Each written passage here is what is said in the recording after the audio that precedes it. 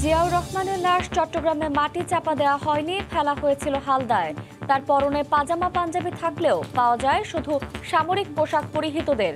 প্রত্যক্ষদর্শীর বর্ণনা। অনলাইন জুয়ার নেশায় মত্ত হয়ে লাখ লাখ টাকা খোয়াচ্ছেন ব্যবহারকারীরা। কয়েক হাত ঘুরে দেশের বাইরে পাচার হচ্ছে বিপুল পরিমাণ অর্থ। গোয়েন্দা জালে চক্রের ৩ জন। দখলদারদের কবলে দেশের নদ নদী। ৪৪,০০০ নদীক্ষেত্র চিহ্নিত হলেও নেওয়া হয় না ব্যবস্থা। অবৈধ স্থাপনা উচ্ছেদে চলতি মাসেই শুরু হবে ক্র্যাশ প্রোগ্রাম। পানি কমতে শুরু করলেও তীব্র ভাঙন আতঙ্কে লালমনিরহাটের তিস্তা পাড়ের মানুষ। কয়েকদিনেই নদীগর্ভে বিলীন ৩০টি বাড়ি ও ৪০ একর ফসলি জমি। এবং ভবানীপুরে উপনির্বাচন নিয়ে উত্তপ্ত পশ্চিমবঙ্গের রাজনীতি। তৃণমূল বিজেপি বাকযুদ্ধ চরমে। ত্রিপুরায় মমতার দলের মিছিলের অনুমোদন দেয়নি বিজেপি।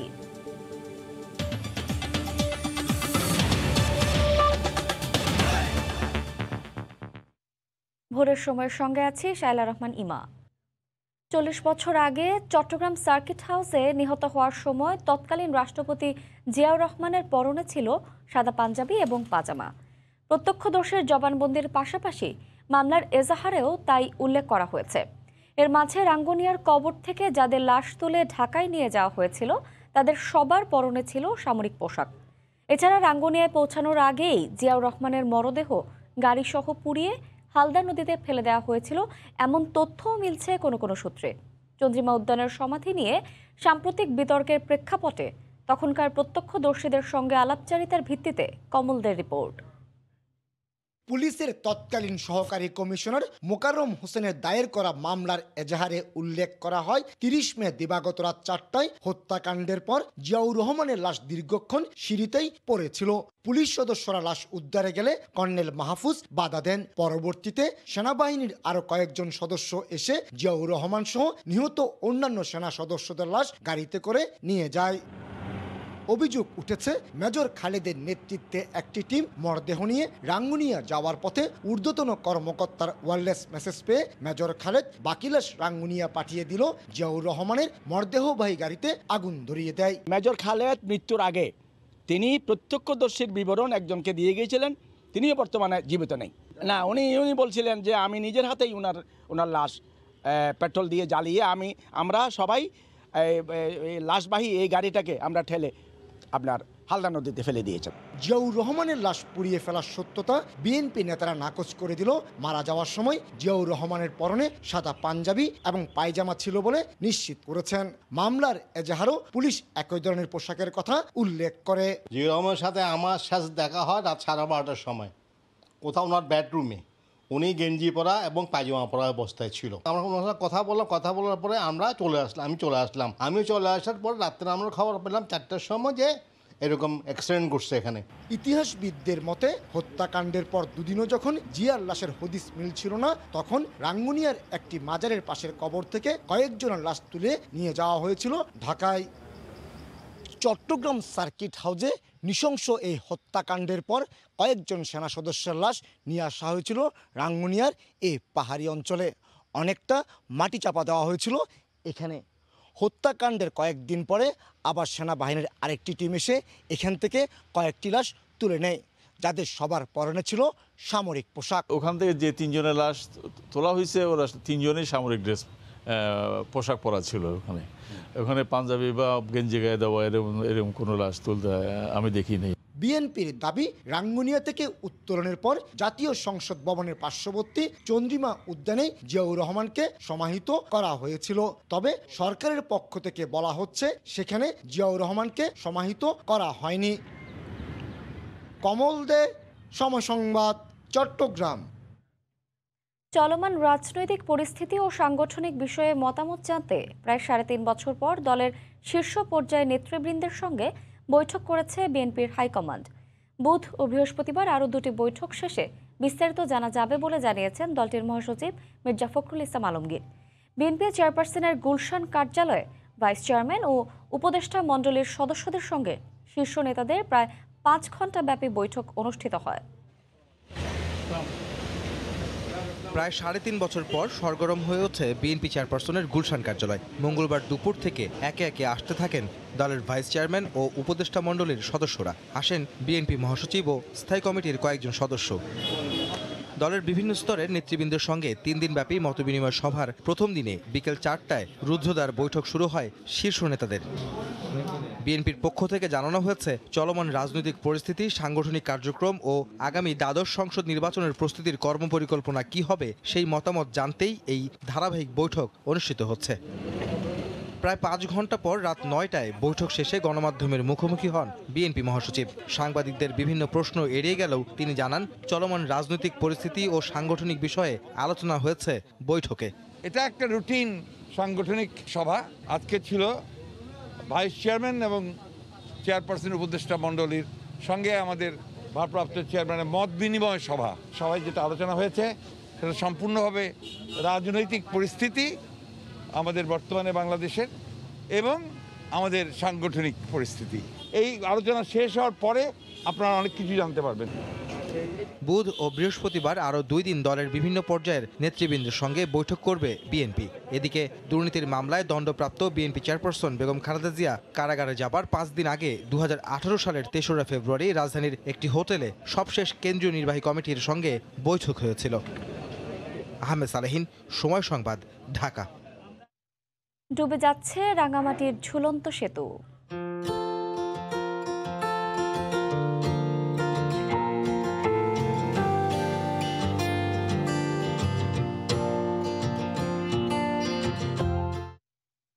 সেতুটির বর্তমান হাল নিয়ে রিপোর্ট থাকছে সংবাদের শেষাংশে। বিচারপতির বিচারের রায় হবে 5 অক্টোবর। এদিন ফার্মার্স ব্যাংকের 4 কোটি টাকা আত্মসাৎ মামলায় সাবেক প্রধান বিচারপতি এসকে সিনহা সহ 11 জনের রায় দেবেন আদালত। অভিযোগ প্রমাণিত হয়েছে দাবি করে সর্বোচ্চ সাজা প্রত্যাশা করেছেন দুদক আইনজীবী। এই মামলার শুরু থেকে সিনহা সহ 4 আসামি পলাতক রয়েছেন।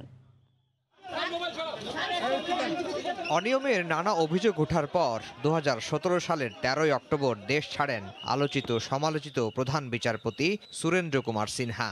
তার বিরুদ্ধে অভিযোগ, ক্ষমতার অপব্যবহার করে ফার্মার্স ব্যাংক থেকে 4 কোটি টাকা ঋণ নিয়ে আত্মসাৎ করেন তিনি। অভিযোগ আছে এই টাকা দিয়েই যুক্তরাষ্ট্রের নিউ জার্সিতে ভাইয়ের নামে বাড়ি কিনেছেন সিনহা।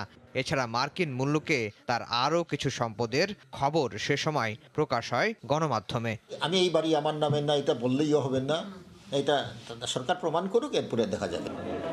ঋণ জালিয়াতির ঘটনায় সিনহার বিরুদ্ধে মামলা করে দুদক। এই মামলায় ফার্মার্স ব্যাংক, বর্তমানে পদ্মা ব্যাংকের 6 কর্মকর্তা সহ আসামি করা হয় 11 জনকে। যে অভিযোগের বিচার শুরু হয় গত বছরের আগস্টে। 21 জন সাক্ষী আদালতে সাক্ষ্য দেন। খালাস চেয়ে পাল্টা যুক্তিতর্ক উপস্থাপন করেন 7 আসামির আইনজীবীরা। যে শুনানি শেষ হয় মঙ্গলবার। আদালত জানান 5 অক্টোবর আলোচিত এই মামলার রায় ঘোষণা করবেন তিনি। দুদকের আইনজীবীর দাবি, অভিযোগ প্রমাণিত হওয়ায় এসকে সিনহা সহ আসামিদের সর্বোচ্চ সাজা হবে। পলাতক থাকায় সাবেক প্রধান বিচারপতি সহ 4 জনের পক্ষে কোনো আইনজীবী শুনানি করেননি। 7 জনের আইনজীবীর প্রত্যাশা, আসামিরা নির্দোষ। টাকাগুলোকে হস্তান্তর, রূপান্তর এবং ছদ্মাবরণ করে তারা মানি লন্ডারিং করেছে। সেই বিষয়ে এই 3টি ধারায় তাদেরকে সর্বোচ্চ সাজা দেওয়ার জন্য আজকে আমরা বিজ্ঞ আদালতকে নিবেদন করেছি। আমরা কাগজপত্র আলোকে বলেছি যে মামলা প্রমাণিত হয়নি। আইনজীবীরা বলছেন, ঋণ জালিয়াতি ও অর্থ পাচারের অভিযোগ প্রমাণিত হলে সর্বোচ্চ যাবজ্জীবন কারাদণ্ড হতে পারে সাবেক প্রধান বিচারপতি এসকে সিনহার। আফজাল হোসেন, সময় সংবাদ, ঢাকা। প্রধানমন্ত্রীর ঘোষণার 9 দিনেও বিমানবন্দরে আরটিপিসিআর ল্যাব না বসানোয় বিক্ষোভ করেছেন মধ্যপ্রাচ্য প্রবাসীরা। নির্ধারিত সময়ে কর্মস্থলে ফিরতে না পেরে কাজ হারানোর শঙ্কায় পড়েছেন অনেকে। চলতে হচ্ছে ধার দেনা করে। এ অবস্থায় আগামী 48 ঘন্টার মধ্যে সমস্যা সমাধানের দাবি জানিয়েছেন তারা। যদিও ঠিক কবে নাগাদ ল্যাব স্থাপন সম্ভব হবে তা নিশ্চিত করে বলতে পারেননি প্রবাসী কল্যাণমন্ত্রী।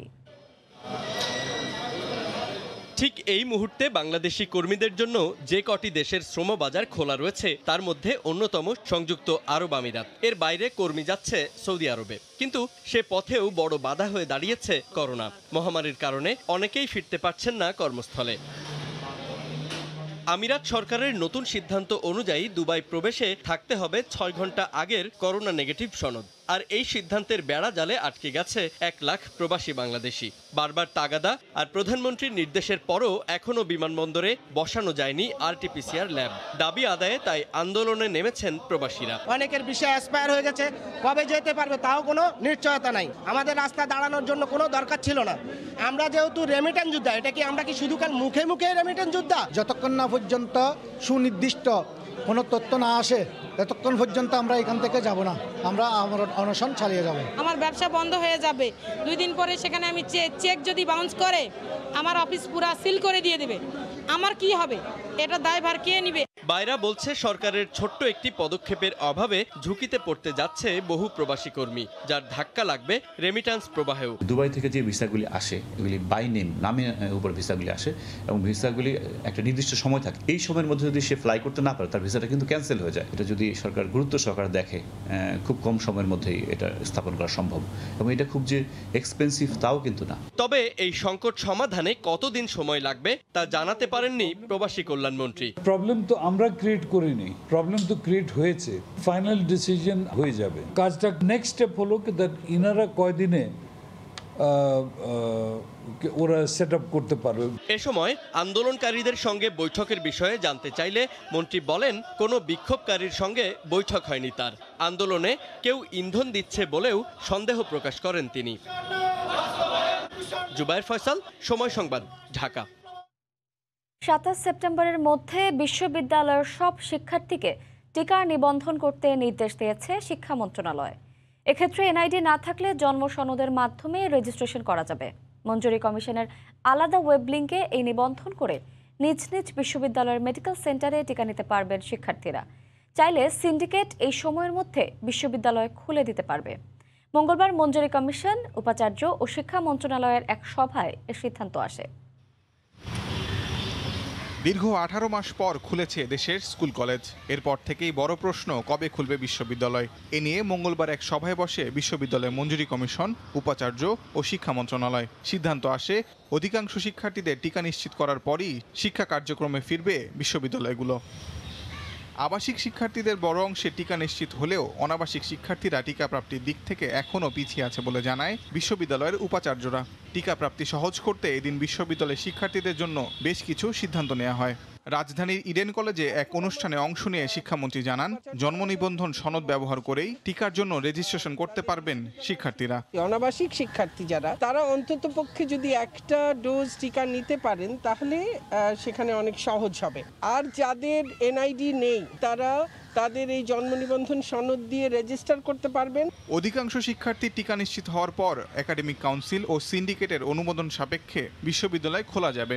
27 তারিখের মধ্যে রেজিস্ট্রেশনটি করতে হবে। যেহেতু বিশ্ববিদ্যালয়ে তো আমরা তারিখ বলতে পারি না, তাদের টিকা পরিস্থিতির উপরে নির্ভর করে তারিখ বিষয়টা তারা নির্ধারণ করবেন। জাহাঙ্গীরনগর বিশ্ববিদ্যালয় পুরোপুরি আবাসিক, অন্তত তাদের 80-85% মতো তাদেরকে পুরো টিকা দিয়েই তারপরে ঢোকাতে হবে। বৃহস্পতিবারের মধ্যে মঞ্জুরি কমিশন আলাদা ওয়েব লিঙ্ক দেবে। জন্ম নিবন্ধনের মাধ্যমে টিকা প্রত্যাশীরা সেই লিঙ্কে রেজিস্ট্রেশন করতে পারবেন। তাজওয়ার মাহমিদ, সময় সংবাদ, ঢাকা। এবার ই-ভ্যালি, ই-অরেঞ্জ সহ 10টি ই-কমার্স কোম্পানির দায় এড়াচ্ছে বাণিজ্য মন্ত্রণালয়। মঙ্গলবার বিকেলে সচিবালয়ে মন্ত্রণালয়ের WOTO সেলের বৈঠকে জানানো হয়, এখন থেকে বিষয়গুলো দেখবে আইন শৃঙ্খলা রক্ষা বাহিনী। ই-ভ্যালির টাকার হিসেব কোথায় গেল সে বিষয়ে খোঁজ নিতে দুর্নীতি দমন কমিশন ও স্বরাষ্ট্র মন্ত্রণালয়ে চিঠি দেওয়ার কথা জানায় বাণিজ্য মন্ত্রণালয়। 2.5 বছর আগে বাজারে পণ্যের বিশাল ডিসকাউন্টে চমক নিয়ে আসা ই-কমার্স কোম্পানি ই-ভ্যালি। তবে বর্তমানে প্রতিষ্ঠানটি শুধু গ্রাহকদের আস্থাই হারাচ্ছে না, একই সঙ্গে দেশের ই-কমার্স ব্যবসার জন্য রীতিমতো অশনি সংকেত হিসেবে বিবেচিত হচ্ছে। বর্তমান হিসেব বলছে ক্রেতা ও বিক্রেতাদের কাছে 543 কোটি টাকা দায় আছে ই-ভ্যালির। এর মধ্যে শুধু গ্রাহকদের পাওনা 311 কোটি টাকা। একই পথে হাঁটছে দেশের আরও বেশ কটি প্রতিষ্ঠান। নড়ে চড়ে বসা বাণিজ্য মন্ত্রণালয় এর মধ্যে চিহ্নিত করেছে 10টি ই-কমার্স কোম্পানিকে। প্রতিষ্ঠানগুলো হলো ই-ভ্যালি, ধামাকা, ই-অরেঞ্জ, সিরাজগঞ্জ শপ, আলাদিনের প্রদীপ, কিউকুম, বুমবুম, আদিয়ান মার্ট, নিট.com বিডি ও আলেশা মার্ট। তবে প্রতিষ্ঠানগুলোর ভেতর তৈরি হওয়া অব্যবস্থাপনা সামাল দিতে না পেরে এবার আর দায় না নেয়ার কথা বলছে বাণিজ্য মন্ত্রণালয়। এই প্রতিষ্ঠানগুলি যেহেতু তারা অলরেডি আইন অমান্য করেছে, সুতরাং মিনিস্ট্রি সরাসরি কোনো দায়িত্ব না নিয়ে আইন শৃঙ্খলা রক্ষাকারী বাহিনীকে রেফার করে দেওয়া, তারা যেন আইন অনুযায়ী ব্যবস্থা গ্রহণ করে। ই কমার্স কোম্পানিগুলোর বিরুদ্ধে বড় একটি অভিযোগ টাকা পাচারের। এই ধরনের কোনো ঘটনা ঘটেছে কিনা তা জানতে এর মধ্যে স্বরাষ্ট্র মন্ত্রণালয় দুদককে চিঠি দিয়েছে বাণিজ্য মন্ত্রণালয়। বিষয়টি তদন্ত করে দেখবে বাংলাদেশ ব্যাংকও। এই টাকাটা কোথায় গিয়েছে সে ব্যাপারে মন্ত্রণালয়ের সন্দেহ আছে, যেটা হয়তো পাচার হতে পারে বা অন্য কোথাও সরানো হতে পারে। এই ব্যাপারে তারা তদন্ত করে যেন বের করে, এবং এই তদন্তটা এখনও অব্যাহত আছে। বাংলাদেশ ব্যাংক তারা ব্যাংকের ট্রানজ্যাকশনগুলি ভালোভাবে ফলো করে ইন্সপেকশনটা করছে। এর মধ্যে ক্ষতি যা হওয়ার হয়েছে, কঠোর হয়ে এখনই ই কমার্স খাতে শৃঙ্খলা আনা না গেলে পুরো খাতটি ধ্বংসের মুখে পড়বে বলে আশঙ্কা বাণিজ্য মন্ত্রণালয়ের। ইহসান জুয়েল, সময় সংবাদ, ঢাকা। ৪৪,০০০ দখলদারের কবলে দেশের নদ নদী।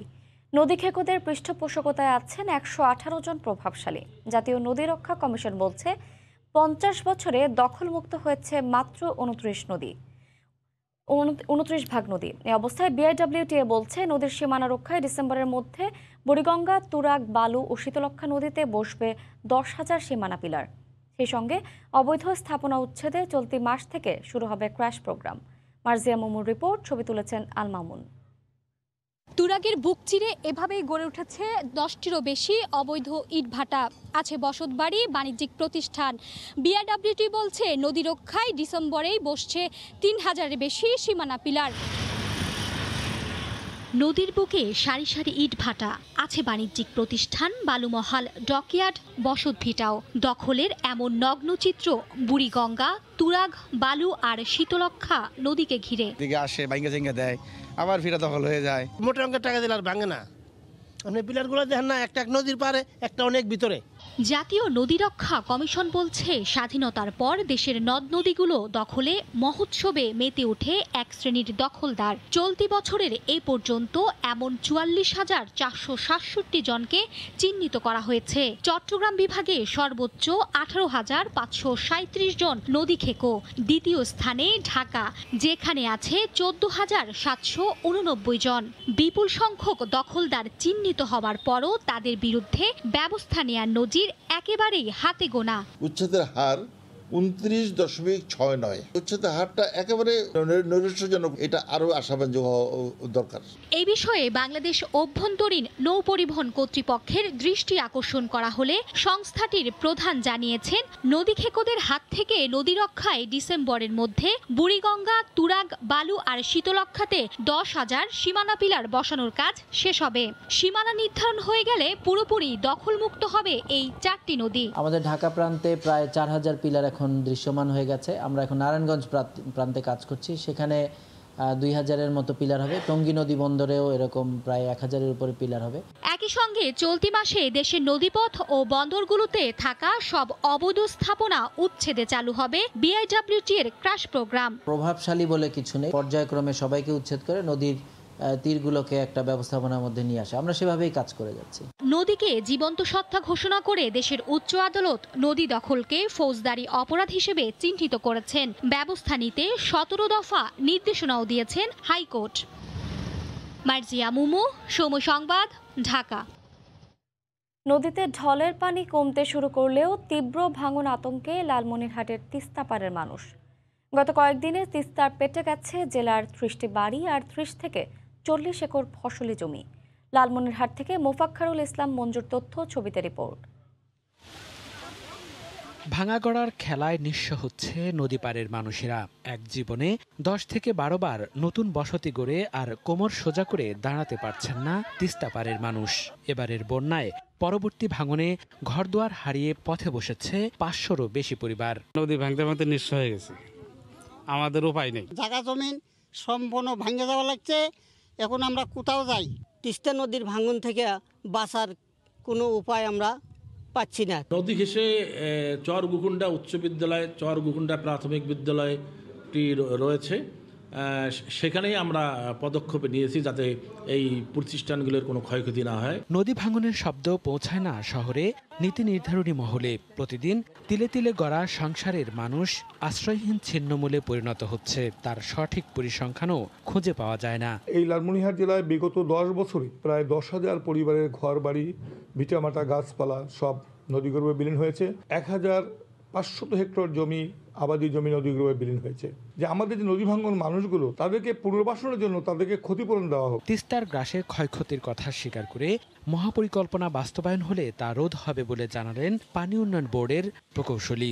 এই প্রকল্পটি বাস্তবায়ন হলে আমরা আশা করছি তিস্তা নদী তীরে শুধু লালমনিরহাট জেলা না, অন্যান্য যে সম্পর্কিত যে সকল জেলা আছে সবগুলো জেলায় তিস্তা নদীর ভাঙন সম্পর্কিত সমস্যার স্থায়ী সমাধান হবে। গত এক দশকে জেলার 3টি উপজেলার অন্তত 1000 হেক্টর ফসলি জমি, মানুষের ঘরবাড়ি, হাটবাজার, ধর্মীয় শিক্ষা প্রতিষ্ঠান বিলীন হয়ে গেছে নদীতে। সময় সংবাদ, লালমনিরহাট। চাচা ও ফুফু দেহ ব্যবসায় বাধ্য করেছেন বরিশালের এক তরুণীকে। চক্রান্ত করছিল আরেক জায়গায় বিক্রি করে দেওয়ার। চাকরির প্রলোভনে রাজধানীতে নিয়ে এমন ভয়াবহ পরিস্থিতিতে ফেলে দেওয়া হয় ওই তরুণীকে। কৌশলে পালিয়ে এসে মানব পাচার প্রতিরোধ আইনে একটি মামলা করেন ওই তরুণী। জড়িতদের দৃষ্টান্তমূলক শাস্তির দাবি জানিয়েছেন নির্যাতিতা ও তার পরিবার। আসামিদের আইনের আওতায় আনার কথা জানিয়েছে পুলিশ। আমিনুল ইসলামের তোলা ছবিতে আরও জানাচ্ছেন ফিরদাউস সোহাগ। বয়স মাত্র 18।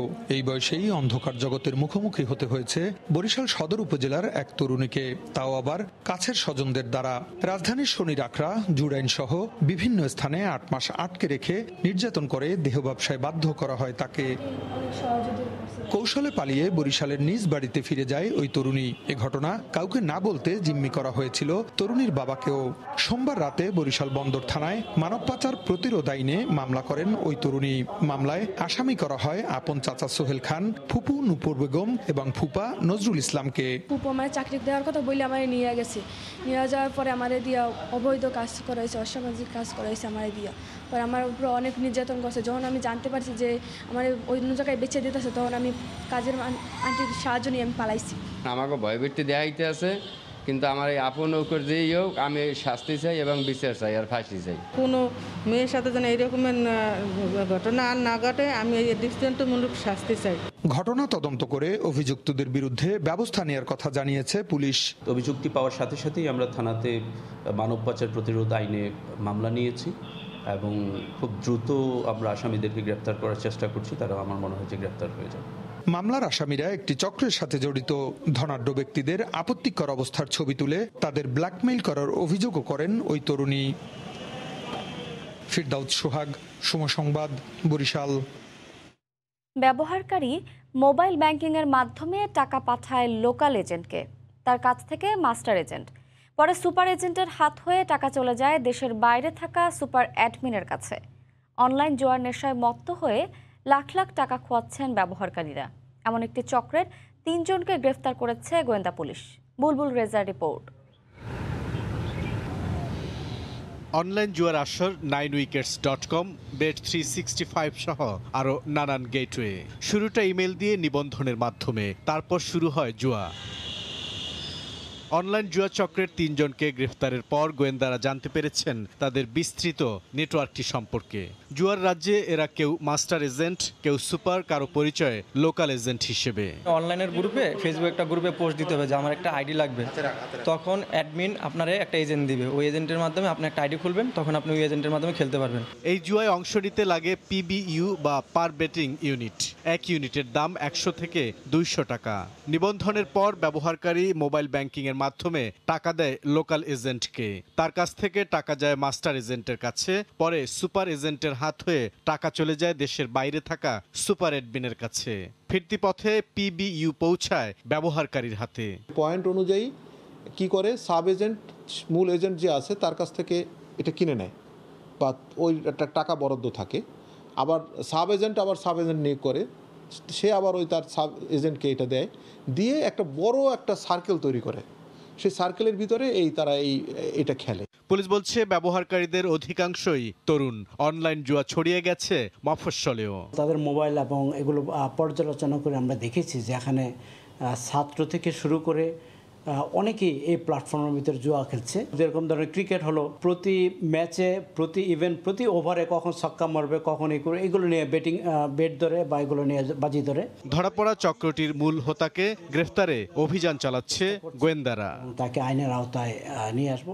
বুলবুল রেজা, সময় সংবাদ, ঢাকা।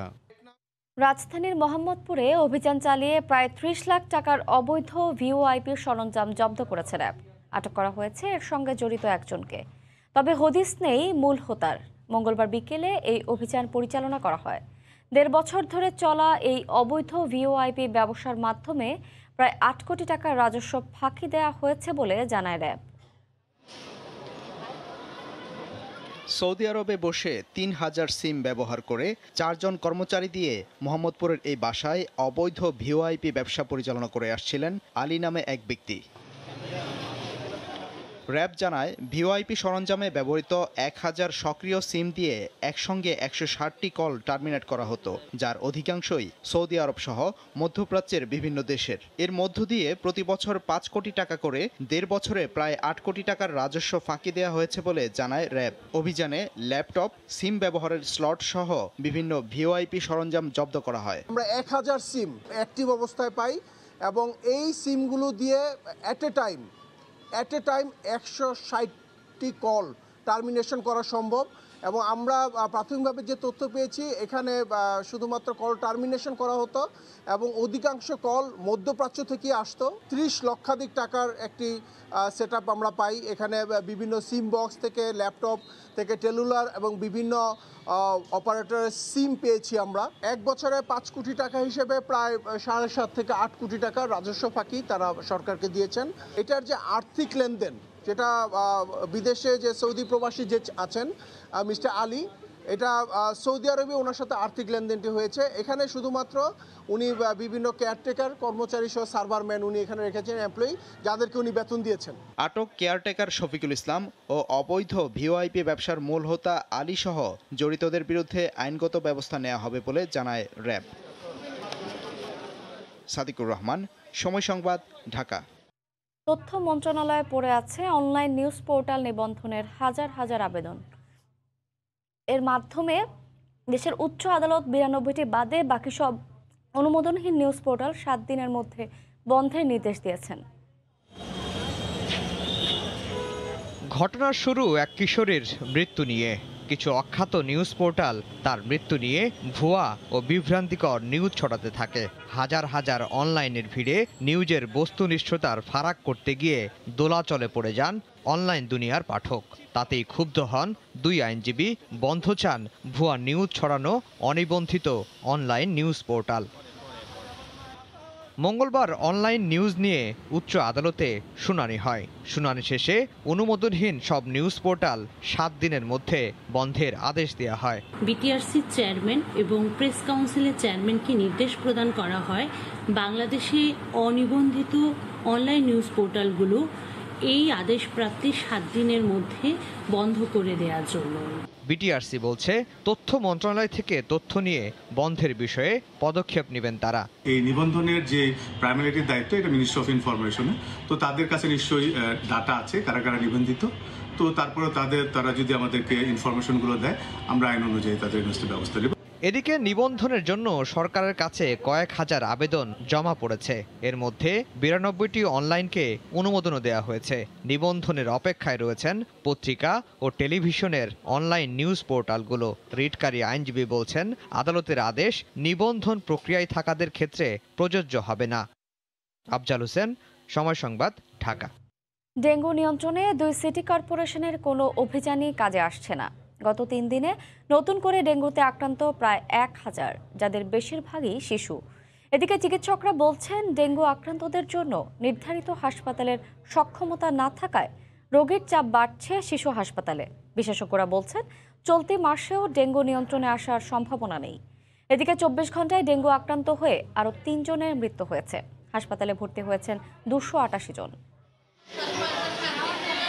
গত ৬ দিন ধরে হাসপাতালে এক প্রকার যুদ্ধই চলছে ছেলে মাহফুজ আপনের জন্য। কোনো হাসপাতালে চিকিৎসা না পেয়ে মিরপুর থেকে শিশু হাসপাতালে ছেলেকে নিয়ে উদ্বিগ্ন মায়ের দিন কাটছে। বললো যে আমাদের এখানে সিট নাই, ভর্তি করা যাবে না। পরে আমি ইবনে সিনাতে নিয়ে গেলাম, ডাক্তার দেখালাম, ওখানেও সিট নাই। পরে এখানে নিয়ে আসছি। হাসপাতালগুলোর গত কয়েক মাসের চিত্র এমনই। প্রতিদিন শুধুমাত্র ঢাকা শিশু হাসপাতালেই ভর্তি হচ্ছে 10 থেকে 15 জন। বর্তমানে হাসপাতালে ডেঙ্গু চিকিৎসা নিচ্ছে 67 জন। বৃহস্পতিবার শিশু হাসপাতালে আসি, তখন আমাকে তারা টেস্ট দেয়, 2টা রিপোর্ট ভালো আর ডেঙ্গু ধরা পড়ছে। সিটি কর্পোরেশনের লোকেরা অনেকদিনই টেস্ট ওষুধ দেওয়া হয় না, এরা আইয়ে না ঠিক মতন ওষুধ দেয় না। ডেঙ্গু আক্রান্ত রোগীদের জন্য নির্ধারিত 6টি হাসপাতালের মধ্যে রোগের চাপ সবচেয়ে বেশি মিটফোর্ড হাসপাতালে, এরপরই রয়েছে ঢাকা শিশু হাসপাতাল। চিকিৎসকরা বলছেন অন্য হাসপাতালগুলোর সক্ষমতা না থাকায় এখানে চাপ বাড়ছে। 10 থেকে 15টা রোগী প্রতিদিনই ভর্তি হচ্ছে ডেঙ্গু আক্রান্ত নিয়ে। কিছু বিপদ চিহ্ন আমরা চিহ্নিত করে দিই, যে বিপদ চিহ্নগুলোর মধ্যে হচ্ছে শ্বাসকষ্ট হওয়া, ক্রমাগত বমি হওয়া, প্রচণ্ড পেটে ব্যথা, প্রস্রাবের মাত্রা কমে যাওয়া, হাত পা ঠান্ডা হয়ে যাওয়া, যেটাকে আমরা শক বলি। এগুলো যদি দেখা যায় চিহ্নগুলো, তাহলে অবশ্যই যাতে হাসপাতালে ভর্তি হয়। চলমান ডেঙ্গু পরিস্থিতি চলতি মাসেও নিয়ন্ত্রণে আসার সম্ভাবনা নেই বলে জানিয়েছেন বিশেষজ্ঞরা। সেপ্টেম্বরেও ডেঙ্গু রোগী কমে আসবে বলে খুব বেশি পূর্বাভাস আমরা পাচ্ছি না। এখনো আমাদেরকে সতর্ক থাকা প্রয়োজন। চলতি মৌসুমে সারা দেশে 12,500 মানুষ ডেঙ্গুতে আক্রান্ত হয়েছেন আর মারা গেছেন 50 জনের বেশি। সাদাত রহমতুল্লাহ, সময় সংবাদ, ঢাকা। হাসপাতালের যন্ত্রপাতি কেনায় কোটি কোটি টাকা আত্মসাতের অভিযোগের প্রতিটি মামলায় আজিমপুর মাতৃসদন ও শিশু স্বাস্থ্য প্রশিক্ষণের মেডিকেল অফিসারদের সংশ্লিষ্টতার প্রমাণ মিলেছে। 1,28,00,000 টাকা আত্মসাতের মামলায় চার্জশিট অনুমোদন দিয়েছে দুদক। তদন্তের সরাসরি 3 ঠিকাদার ছাড়াও সাবেক তত্ত্বাবধায়ক ইসরাত জাহান সহ 7 জন চিকিৎসকের সম্পৃক্ততা পাওয়া গেছে। গত বছরের 22 ডিসেম্বর আজিমপুর মাতৃসদনের দুর্নীতির অভিযোগে 25 জনকে আসামি করে 4টি মামলা দায়ের করে দুর্নীতি দমন কমিশন। অভিযোগে বলা হয়, বাজার দরের চেয়ে 2 থেকে 3 গুণ বেশি দামে ঔষধ, সার্জিক্যাল যন্ত্রপাতি ও প্যাথোলজি সামগ্রী কেনাকাটায় 5 কোটি টাকা আত্মসাৎ করেন আসামিরা। সেখানে অভিযুক্ত করা হয় দরপত্র মূল্যায়ন কমিটির সদস্য ছাড়াও মাতৃসদনের বিভিন্ন বিভাগের সমন্বয়ক, 17 জন চিকিৎসক ও সংশ্লিষ্ট সরকারি বেসরকারি দপ্তরের 8 জনকে। 9 মাস পর 1,28,00,000 টাকা আত্মসাতের ঘটনায় 3 ঠিকাদার প্রতিষ্ঠানকে আসামি করা হয়। এছাড়া মাতৃসদনের সাবেক তত্ত্বাবধায়ক ইসরাত জাহান সহ 7 জন চিকিৎসকের জড়িত থাকার প্রমাণ মিলেছে দুদকের তদন্তে। মূল্য সংক্রান্ত যে ওয়েবসাইট আছে, এই ওয়েবসাইটের দর থেকে অত্যাধিক মাত্রায় দাম বাড়িয়ে কেনাকাটা করা হয়েছে এবং সার্জিক্যাল আইটেমের মন্ত্রণালয় কর্তৃক যে নির্ধারিত দর আছে, সেই দরের চেয়ে অতিরিক্ত দরে কেনাকাটা হয়েছে। এর মাধ্যমে 1,28,63,241 টাকা আত্মসাৎ হয়েছে। অভিযোগে বলা হয়, 2014-15 অর্থ বছরে ঔষধ সরবরাহের বিপরীতে প্রায় 33 লাখ টাকা বিল পরিশোধ করে মাতৃসদন। অথচ একই ঔষধের সর্বোচ্চ মূল্য 16,45,000 টাকা। বাকি অতিরিক্ত অর্থ 2014 থেকে 19 সাল পর্যন্ত একই পন্থায় আত্মসাৎ করে আসামিরা। সেলিয়া সুলতানা, সময় সংবাদ, ঢাকা। আজ থেকে আপাতত কার্যকর হচ্ছে না 6 ঘন্টা সিএনজি ফিলিং স্টেশন বন্ধের সিদ্ধান্ত। এর জন্য আরও কয়েকদিন সময় চায় ফিলিং স্টেশন মালিক সমিতি। একই সঙ্গে দিনে 6 ঘন্টার পরিবর্তে সর্বোচ্চ 3 ঘন্টা সিএনজি স্টেশন বন্ধের প্রস্তাব দেওয়া হয়েছে। প্রস্তাবে ইতিবাচক সায় দিয়ে পেট্রোবাংলা বলছে, চূড়ান্ত সিদ্ধান্ত নেবে মন্ত্রণালয়। বিদ্যুৎ কেন্দ্রে পর্যাপ্ত গ্যাস সরবরাহ নিশ্চিতে সাম্প্রতিক বছরগুলোতে পিক আওয়ারে বন্ধ রাখা হতো সিএনজি ফিলিং স্টেশন। 2018 সালে বাংলাদেশ তরলীকৃত প্রাকৃতিক গ্যাস এলএনজি যুগে প্রবেশ করার পর তুলে নেওয়া হয় সিএনজি স্টেশনে গ্যাস রেশনিং। সাশ্রয়ী মূল্যে বিদ্যুৎ নিশ্চিতে রোববার নির্দেশনা জারি করা হয় প্রতিদিন বিকেল 5টা থেকে রাত 11টা পর্যন্ত সিএনজি স্টেশন বন্ধ রাখার, যা কার্যকর হওয়ার কথা ছিল বুধবার থেকে। তবে মঙ্গলবার পেট্রোবাংলা কার্যালয়ে প্রতিষ্ঠানটির সঙ্গে বৈঠকে বসে সিএনজি ফিলিং স্টেশন মালিকরা। বৈঠকে 6 ঘন্টা থেকে কমিয়ে দিনে 3 ঘন্টার জন্য সিএনজি স্টেশন বন্ধের প্রস্তাব রাখা হয়। এতে ইতিবাচক সায় দিয়ে পেট্রোবাংলা বলছে, বুধবার থেকে কার্যকর হচ্ছে না সিএনজি ফিলিং স্টেশনে গ্যাস রেশনিং। আমরা একটা প্রস্তাব রেখেছি আমাদের কাছে যে এটা 3 ঘন্টা বেশি না হয়, এটা 2-4 দিন পরে করেন, কালকে যাতে না হয়। আমরাও যেটা প্রস্তাবটা দেখতে চাচ্ছি যে এটা ম্যাচ করে কিনা। আমাদের তো ওই সময়টায় একটু প্রেশার সিনারিও একটু ইমপ্রুভ করার জন্যই আমরা এই বিষয়টা দেখছি। ওনাদের যে বক্তব্যটা এসছে, আমরা এখন এটা বিবেচনা করে মন্ত্রণালয়ে একটা প্রস্তাব প্রেরণ করব। গ্যাস সংকট কাটাতে এলএনজি আমদানি কেন আরও বাড়ানো হচ্ছে না, এর জবাবে বিশ্ববাজারে দামের ঊর্ধ্বমুখীকে কারণ হিসেবে তুলে ধরে পেট্রোবাংলা। আমরা চেষ্টা করছি তাড়াতাড়ি এই সব করে এটাকে এলএনজি আরো ইম্পোর্ট করা যায় কিনা, আমরা সেটা ব্যবস্থা নিচ্ছি। পেট্রোবাংলা বলছে, নভেম্বর-ডিসেম্বর পর্যন্ত থাকতে পারে সিএনজি স্টেশনে গ্যাস রেশনিং। শীত এলে পরিস্থিতি বিবেচনায় নেওয়া হবে নতুন সিদ্ধান্ত। ফারুক ভূঁইয়া, রবিন, সময় সংবাদ, ঢাকা। 18 মাসের বন্ধ শেষে শিক্ষা প্রতিষ্ঠান খুললেও প্রথম 4 দিনে রংপুর বিভাগের স্কুলগুলোতে অনুপস্থিত 9 লাখের বেশি শিক্ষার্থী। প্রাথমিকের চেয়ে মাধ্যমিক পর্যায়ে অনুপস্থিতির হার বেশি। তারিকুল ইসলাম ও শাকিল মাহমুদের ক্যামেরায় রিপোর্ট রতন সরকারের। নগরীর একটি মোটরসাইকেল গ্যারেজে কর্মক্লান্ত শিশু রমজান আলী গত 8 মাস ধরে নামমাত্র পারিশ্রমিকের বিনিময়ে এখানে কাজ করছে। বাদাম বিক্রেতা বাবার অভাবের সংসারে করোনাকালের অভিশাপ তাকে পথে টেনে নামিয়েছে। করোনা সংক্রমণের আগে নিজের গ্রাম গুলালবুদায়ে আনন্দ বিদ্যালয়ের 5ম শ্রেণীতে পড়ত সে। ক্লাসে আর ফেরা হবে কিনা জানা নেই তার। 5 পর্যন্ত বসছি, পড়ার পর মনে করেন করোনাকালই 1.5 বছর 2 বছর স্কুল বন্ধ ছিল, এই কারণে এই জায়গায় ঢুকছি। বিয়ে হয়ে গেছে, আবার অনেকে মনে করেন যে পারিবারিক সমস্যা, এই জন্য হয়তো পারে আসে না। অনেকের ফ্যামিলি সমস্যা, এই কারণে অনেকরা মানে বিভিন্ন কাজে সিটে হয়ে গেছে। কেউ দোকানে ভর্তি হয়েছে, কেউ আবার মনে করেন শোরুমে, মোবাইলের শোরুমে, সুপার মার্কেটেও আছে। শিক্ষা প্রতিষ্ঠান খোলার পর অনেকে আর পাওয়া যাচ্ছে না বিদ্যালয়ে। মূলত করোনাকালের নানা সমস্যায় পড়ালেখায় ধরে রাখতে না পেরে শিশুশ্রম ও বাল্যবিয়ের পথে সন্তানদের ঠেলে দিতে বাধ্য হয়েছেন বলে জানিয়েছেন অভিভাবকরা। বাবা মারা চাচ্ছে যে আমার মেয়েরা যদি পড়াশোনা না করে তাহলে বাসায় রাখি আমি কি করব, যার জন্য তারা চুপে চাপে এই বাল্যবিবাহের ব্যবস্থা করছে। নিত্য প্রয়োজনীয় দ্রব্য কিনতে তাদের হাপিত্যেশ উঠে গেছে, সেখানে এই বাড়তি খরচ, বিশেষ করে টিউশন ফি কিভাবে তারা সম্পূর্ণ দেবে, এটাও একটা নেতিবাচক প্রভাব অবশ্যই ফেলছে। প্রথম 4 দিনে প্রাথমিক পর্যায়ে 77% আর মাধ্যমিক ও উচ্চ মাধ্যমিকে 70% শিক্ষার্থীর উপস্থিতি দাবি করছে সংশ্লিষ্ট কর্তৃপক্ষ। কিছু ছাত্ররা আসছে না, এরা হলো কিছুটা আতঙ্কে আছে যে কি হয়, দেখছে 2-1টা দিন অভিভাবকরা দেখছে যে কি হবে। যারা ফিল্ড লেভেলের অফিসার এবং আমি নিজেও প্রতিষ্ঠানগুলো এখন আমরা ভিজিট করছি, অভিভাবকদের সঙ্গে কথা বলে এই বিষয়টি আমরা লক্ষ্য রাখবো। অভাব পীড়িত রংপুর অঞ্চলের 8টি জেলায় প্রাথমিক স্তরে 9,567টি স্কুলে শিক্ষার্থী ছিল 19,95,000 আর মাধ্যমিক স্তরের 3,296টি স্কুলে শিক্ষার্থী ছিল 14,93,000-এর বেশি। রতন সরকার, সময় সংবাদ, রংপুর। কুষ্টিয়ার মিরপুরে দেখা দিয়েছে পদ্মার ভাঙন। 1 সপ্তাহে 7 কিলোমিটার এলাকা জুড়ে ভাঙন দেখা দেয় আতঙ্কিত স্থানীয়রা। এরই মধ্যে 10টি বসতবাড়ি ও ফসলি জমি নদীতে বিলীন হয়ে গেছে। হুমকিতে রয়েছে কুষ্টিয়া পাবনা মহাসড়ক। নিয়ন্ত্রণে কাজ শুরুর কথা জানায় পানি উন্নয়ন বোর্ড। বাবুল হোসেনের ক্যামেরায় SM রাশিদের রিপোর্ট। উজানের পানি নেমে আসায় ভয়ঙ্কর রূপ নিয়েছে পদ্মা। প্রতিদিনই গ্রাস করছে বসতবাড়ি ও ফসলি জমি। স্থানীয়রা রয়েছেন ভিটেমাটি হারানোর আতঙ্কে। যত পানি কমছে তত নদী গর্ভে চলে যাচ্ছে। আমাদের বাড়ি ঘরটা সব জায়গায়, কৃষি জমি টমি সব লাভে চলে যাচ্ছে এইভাবে করে। 7 বছর আগে থাকলাম, 7 বছরের ভিতর 5-6 বার গাং ভাঙলো, এবার দিয়ে 6 বার ভাঙা হবে।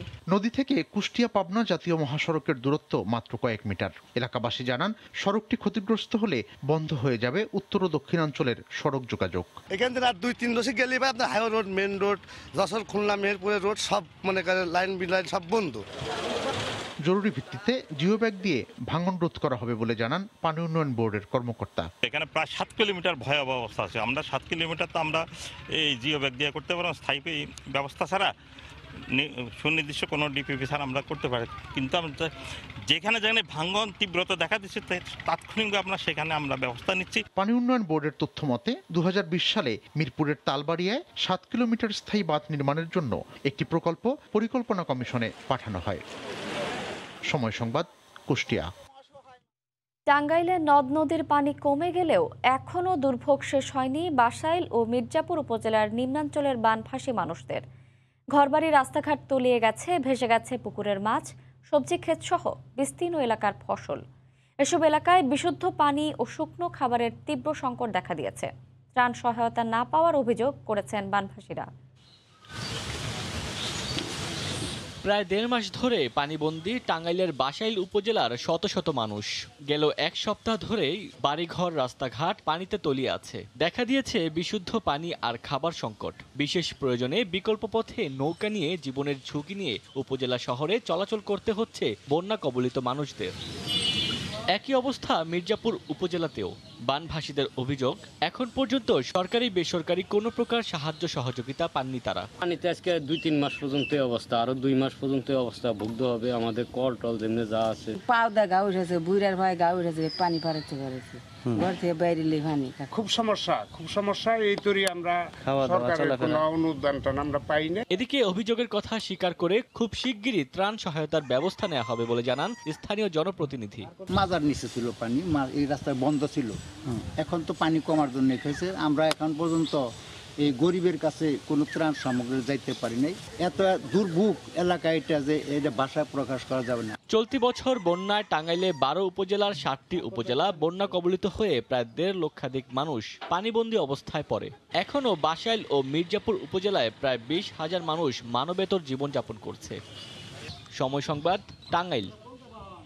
ঘাটে চাঁদাবাজি এবং বাড়তি মাশুল আদায়ের প্রতিবাদে চট্টগ্রামের কর্ণফুলী নদীতে সাম্পান চলাচল বন্ধ রেখেছেন 300-র বেশি মাঝি। এ অবস্থায় নদীতেই প্রতিবাদ কর্মসূচি পালন করেন তারা। সাখাওয়াত টিপুর ক্যামেরায় বিস্তারিত জানাচ্ছেন কমল দে।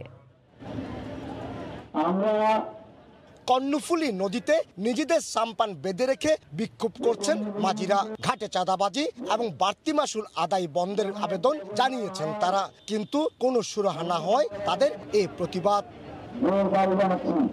কর্ণফুলীর অন্য সব ঘাটে যাত্রীপ্রতি 1 টাকা মাশুল হলো শিল্পাঞ্চল হওয়ার সুযোগে বাংলাবাজার ঘাটে নেওয়া হচ্ছে 5 টাকা করে। ইজারাদাররা অনিয়ম করতেছে যে এরা বলে যে 10 টাকা না, আমরা 15 টাকা নেব। অতিরিক্ত 5 টাকা বাড়ায় আদায় করতেছে। এটা বন্ধের জন্য আমরা এই আন্দোলনটা চালাচ্ছি। বাংলাদেশের একমাত্র চট্টগ্রামের কর্ণফুলী নদীতেই চলাচল করে বিশেষ আকৃতির নৌযান সাম্পান। আর এই সাম্পান মাঝিরাই এখন নানা সমস্যায় জর্জরিত। বাড়তি মাশুল আদায়ের পাশাপাশি মাঝিদের উপর নির্যাতন চালানোরও অভিযোগ রয়েছে স্থানীয় প্রভাবশালীদের বিরুদ্ধে। এছাড়া সিটি মেয়র সাম্পান মাঝিদের দাবি মেটানোর আশ্বাস দিল, কার্যকর কিছুই হয়নি। গত 24 তারিখ মাননীয় মেয়রের সাথে কথা বলে লিখিত অভিযোগ করেছি, উনি সেটা সুরাহার জন্য নির্দেশনা দিয়েছেন। মেয়রের নির্দেশনা সত্ত্বেও আজকে 18 দিন, এরপরে কোনো সুরাহা আমরা পাই নাই। কর্ণফুলী নদীর 10টি ঘাটে 1,500-এর বেশি সাম্পানে প্রতিদিন কয়েক লাখ মানুষ পারাপার হয়। কমল দে, সময় সংবাদ, চট্টগ্রাম। ভারত থেকে চাল আমদানি ও খোলা বাজারের সরকারি চাল বিক্রির প্রভাবে হিলি স্থলবন্দরে পাইকারি ও খুচরা বাজারে কমেছে সব ধরনের চালের দাম। 3 দিনের ব্যবধানে প্রকারভেদে কেজিতে কমেছে 2 থেকে 3 টাকা। হিলি প্রতিনিধি শফিকুল ইসলাম শফিকের তথ্য চিত্রে রিপোর্ট। দেশের চালের বাজার স্বাভাবিক রাখতে 28 আগস্ট থেকে হিলি স্থলবন্দর দিয়ে শুরু হয় ভারতীয় চাল আমদানি। শুরুতে স্থানীয় বাজারে তেমন একটা প্রভাব না পড়লেও সম্প্রতি সরকারি নানা উদ্যোগে কমতে শুরু করেছে আমদানিকৃত চালের দাম। সরকারিভাবে খোলা বাজারে কম দামে চাল বিক্রির ফলে আমদানি করা চালের চাহিদা কমেছে। আগে বাজার বেশি ছিল, এখন 2 টাকা বাজার দামে কম। আমাদের জন্য আরো 2 টাকা করলে সুবিধা হতো। সব পোর্ট থেকে মোটামুটি চাউল ঢুকতেছে, আর ক্রেতা সংকট। ক্রেতারা ফোন করে কিন্তু চাউল নিচ্ছে না, দাম শুনে চাউল নিচ্ছে না। প্রথম দিকে চালের একটু টান ছিল, কিন্তু এখন বাজার একদম স্তব্ধ হয়ে গেছে। খুচরা বাজারে চালের দাম কমায় কিছুটা স্বস্তি ফিরেছে সাধারণ ক্রেতার মাঝে। চাল আমদানি স্বাভাবিক রয়েছে বলে জানায় বন্দর কর্তৃপক্ষ। সরকার এখানে চাল কম শুল্কে বা রেয়াতি হারে শুল্কানের সুযোগ দিয়েছেন। আমরা এই চাল শুল্কানের ক্ষেত্রে সর্বাত্মক চেষ্টা করে যাচ্ছি। কাস্টমসের তথ্য মতে গেল 28 আগস্ট চাল আমদানি শুরুর পর থেকে এখন পর্যন্ত ভারত থেকে 5,500 মেট্রিক টন চাল আমদানি হয়েছে এই বন্দর দিয়ে। সময় সংবাদ, হিলি। হিমাগারে সংরক্ষিত 1.25 লাখ মেট্রিক টনেরও বেশি আলু নিয়ে বিপাকে পড়েছেন ঠাকুরগাঁওয়ের কৃষক, ব্যবসায়ী ও হিমাগার মালিকেরা। সময় মতো আলু কোল্ড স্টোরেজ থেকে বের না করায় আলু পচতে শুরু করেছে বলে জানান কোল্ড স্টোরেজের কর্মকর্তারা। কৃষি বিভাগ বলছে আলুর উৎপাদন বাড়লেও ব্যবহার বা চাহিদা না বাড়ায় এই সংকট। ঠাকুরগাঁও প্রতিনিধি জিয়াউর রহমান বকুলের তথ্য, ছবিতে রিপোর্ট। পচন ধরা আলু আলাদা করার কাজে ব্যস্ত হিমাগার শ্রমিকেরা। উৎপাদন ও সংরক্ষণ ব্যয় কেজি প্রতি 18 থেকে 19 টাকা পড়ে গেলেও খুচরা বাজারে দাম 10 থেকে 12 টাকা। তাই হিমাগার থেকে আলু তোলায় আগ্রহ নেই আলু চাষি ও ব্যবসায়ীদের। আর হিমাগার কর্তৃপক্ষ বলছে বছরের এই সময় ঠাকুরগাঁওয়ের হিমাগারগুলো থেকে 50 ভাগের বেশি আলু বাজারে গেলেও এবার গেছে 25 থেকে 30 ভাগ। প্রায় 2000 বস্তার মতো আলু আমার স্টোরে আছে। এই পর্যন্ত আলু বিক্রি করতে পারিনি। আমি এখানে রাখছি 10,000 ব্যাগ। এখন এই মাল বের করতে যাই দেখতেছি যে 50% আলু আমার পচে গেছে। প্রতি কেজিতে 7 টাকা থেকে 8 টাকা লস হয়ে যাচ্ছে। আমরা ব্যবসায়ী, কৃষক উভয় ক্ষতিগ্রস্ত হচ্ছে। সময় মতো আলু বের না করায় অনেক হিমাগারে সংরক্ষিত আলু পচন ধরেছে বলছেন কোল্ড স্টোরেজের কর্মকর্তারা। আলুর সময় আর মাত্র 2 থেকে 2.5 মাস আছে। আমরা মনে করছি কৃষক ক্ষতিগ্রস্ত হবে, আমরা যারা হিমাগার কর্তৃপক্ষ আছি, মালিক পক্ষ, এরাও ক্ষতিগ্রস্ত হওয়ার সম্ভাবনাটাই বেশি। যদি সরকার আলু বাইরে রপ্তানি করে তাহলে হয়তো আলুর দামটা একটু বাড়লে কৃষকরা আলু বের করবে স্টোর থেকে। কৃষি বিভাগ বলছে দেশে আলুর উৎপাদন বাড়লেও ব্যবহার বা চাহিদা না বাড়াই এই সংকটের কারণ। আমাদের কিন্তু প্রসেসিং যে ইন্ডাস্ট্রিজগুলো আছে, আমরা যদি সেগুলোকে আর কি সরকারিভাবে প্রণোদনের আওতায় আনতে পারি, সেক্ষেত্রে কিন্তু আলুর বহুবিধ ব্যবহার বৃদ্ধি পেতে পারে এবং আমাদের খাদ্যাভ্যাসেও কিন্তু পরিবর্তন আনতে হবে। রপ্তানিযোগ্য আলু যদি উৎপাদন করতে পারি, তাহলে কিন্তু আমরা বেশি বেশি আলু যদি বাইরে পাঠাতে পারি, সেক্ষেত্রে কিন্তু আলুর বাজার মূল্য বৃদ্ধির সুযোগ রয়েছে। কৃষি বিভাগ জানায় এবছর জেলায় 28,500 হেক্টর জমিতে 7,41,000 মেট্রিক টনেরও বেশি আলু উৎপন্ন হয়েছে। জেলার 15টি হিমাগারে 1,80,000 মেট্রিক টন আলু সংরক্ষণ করা হয়। এর মধ্যে 53,000 মেট্রিক টন হিমাগার থেকে নেওয়া হয়েছে। সময় সংবাদ, ঠাকুরগাঁও। রাজশাহীর নওদাপাড়ায় প্রতিদিন ভোর থেকেই জমে ওঠে তাজা মাছের বাজার। বিভিন্ন জেলার পাইকার আর স্থানীয় খুচরা বাজারের ক্রেতাদের শরগোলে চলে মাছের বিকিকিনি। সে খবর জানাতে নওদাপাড়া হাটে আছেন সহকর্মী রাকিবুল হাসান। সরাসরি যাচ্ছে তার কাছে। রাকিব। ধন্যবাদ ইমা। সকাল থেকেই প্রায় ক্রেতা বিক্রেতার হাক ডাকে সরগরম হয়ে উঠেছে রাজশাহীর তাজা মাছের সমৃদ্ধ যে বাজারটি নওদাপাড়া মাছ বাজার। এবং সকাল থেকেই আমরা দেখছি রাজশাহী জেলার বিভিন্ন উপজেলা থেকে যারা পুকুরে মাছ চাষ করেন তারা মাছ নিয়ে এসেছেন এবং এখানে তারপরেই হাক ডাক এবং নিলামের মধ্য দিয়ে কিন্তু সেই মাছের বেচাকেনা শুরু হয়েছে। আপনি জানেন যে রাজশাহীর এই বাজারটিতে মূলত রাজশাহীর যে খুচরা বাজার রয়েছে সেখানকার ক্রেতারা এই বাজারের মূল ক্রেতা। এর পাশাপাশি কিন্তু এই বাজার থেকেই কিন্তু যে তাজা মাছ সেটি বিভিন্ন প্রক্রিয়ায় রাজধানী ঢাকা সহ দেশের বিভিন্ন প্রান্তে কিন্তু বাইরের পাইকাররা নিয়ে যায়। এবং আজকে সকাল থেকেই আমরা যারা ব্যবসায়ীরা আছেন তাদের থেকে যেটি জানতে পেরেছি, গেল কয়েকদিনের থেকে আজকে বাজারে সরবরাহ বেশ ভালো এবং সে কারণে কিন্তু ক্রেতা যারা রয়েছেন তারা খানিকটা স্বস্তিতে আছেন।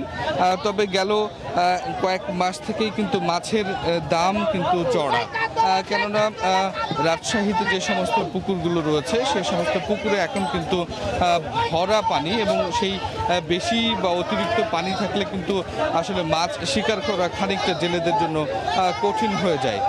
রাজশাহীতে কিন্তু পুরো রাজশাহী জেলায় কিন্তু অনেক পরিমাণ আসলে পুকুরের সংখ্যা এবং এই সংখ্যাটি কিন্তু আসলে অনেক বেড়েছে। রাজশাহী বিভাগীয় মৎস্য অফিস যেটি আসলে আমাদেরকে জানিয়েছে যে গেল মাসেই কিন্তু রাজশাহী পুরো বাংলাদেশে মৎস্য উৎপাদনে প্রথম হয়েছে এবং রাজশাহীর এই যে বাজারটি নওদাপাড়া মাছ বাজার সেখান থেকেই কিন্তু সর্বপ্রথম রাজধানী ঢাকা সহ বিভিন্ন জায়গায় কিন্তু এই তাজা মাছ কিন্তু আসলে এখান থেকেই সরবরাহ শুরু হয় এবং পুরো জেলা থেকে প্রত্যেক দিনই প্রায় 150 ট্রাক তাজা মাছ কিন্তু বিভিন্ন জায়গায় যাচ্ছে এবং এই কাজের সঙ্গে জেলার প্রায় 12% মানুষ কিন্তু জড়িত হয়ে গেছে ইতোমধ্যে, যাদের কর্মসংস্থান আসছে এখান থেকে এবং প্রায় 2,88,000 মানুষের কর্মসংস্থান কিন্তু আসলে হয়েছে পুরো এই অঞ্চলে। এবং রাজশাহীতে মোট যে পুকুরের সংখ্যা 50,000 এবং সেখান থেকে মৎস্য চাষি যারা আছেন প্রায় 19,000 এবং প্রত্যেক দিনই কিন্তু এইভাবে বিভিন্ন বাজারে যে তাজা মাছ সেটি উঠছে এবং বিভিন্ন প্রক্রিয়ার মধ্য দিয়ে কিন্তু দেশের বিভিন্ন প্রান্তে চলে যাচ্ছে। একটু মাছের দাম দরটি জানাতে চাই আপনাদেরকে। মিরকা মাছ আসলে প্রত্যেকটি মাছই ওজন ভেদে বিভিন্ন দামের পার্থক্য হয়ে থাকে। রুই, সিলভার কাপ, দেশি মাগুর এবং এর পাশাপাশি অন্যান্য কাতল এবং মৃগেল জাতীয় যে সমস্ত মাছগুলো রয়েছে প্রত্যেকটি আসলে ওজন ভেদে আসলে দামের পার্থক্য। আমরা যেটি আজকে সর্বনিম্ন দেখেছি 240 টাকা, প্রায় 2.5 কেজি ওজনের এবং এরপরে কিন্তু ওপরে 270, 300 80 টাকা পর্যন্ত আসলে দাম হাঁকা হয়েছে। এবং যেটি জানিয়ে রাখি আপনাকে যে এই মাছগুলো কিন্তু স্থানীয় বাজারে যে খুচরা ক্রেতা তারা কিনছেন, এর পাশাপাশি বাইরের যারা পাইকার রয়েছেন, বিশেষ করে ঢাকা থেকে এসেছেন বা অন্যান্য জেলা নারায়ণগঞ্জ, সিলেট থেকে, তারা কিন্তু এখান থেকে কিনে ছোট ছোট চৌবাচ্চাতে তাজা মাছটি সংগ্রহ করেন এবং তারপরে কিন্তু এখান থেকে নিয়ে যান। তো রাজশাহীর যে মাছের বাজার সেটি কিন্তু এখন একেবারেই সরগরম এবং বেচাকেনা বেশ তুঙ্গে আছে এখন। তো এই ছিল রাজশাহী থেকে মাছ বাজারের আমার কাছে সর্বশেষ খবর। রাজশাহীর নওদাপাড়ায় মাছের হাটের সবশেষ খবর জানাতে আমাদের সঙ্গে সরাসরি যুক্ত ছিলেন সহকর্মী রাকিবুল হাসান। চট্টগ্রামে নারীদের জন্য বহুতল কমপ্লেক্স নির্মাণ করবে মহিলা বিষয়ক অধিদপ্তর। মঙ্গলবার সকালে স্থান পরিদর্শনে এসে একথা জানান মহিলা ও শিশু বিষয়ক প্রতিমন্ত্রী ফজিলাতুন্নেসা ইন্দিরা। তিনি জানান 10 তলায় ভবনে নারী উদ্যোক্তাদের জন্য প্রশিক্ষণ কেন্দ্র, ডে কেয়ার সেন্টার, মহিলা অধিদপ্তরের উপপরিচালকের কার্যালয় সহ বিভিন্ন সুযোগ সুবিধা থাকবে। 3টি বিভাগীয় শহরে এ ধরনের 10 তলা কমপ্লেক্স তৈরি করা হচ্ছে। এর প্রথমটি নির্মাণের উদ্যোগ নেওয়া হয়েছে চট্টগ্রামে। ভোরের সময় আরও থাকছে, দীর্ঘ প্রতীক্ষার পর উন্মোচন হলো আইফোন 13। আগামী সপ্তাহ থেকেই মিলবে যুক্তরাষ্ট্রের বাজারে।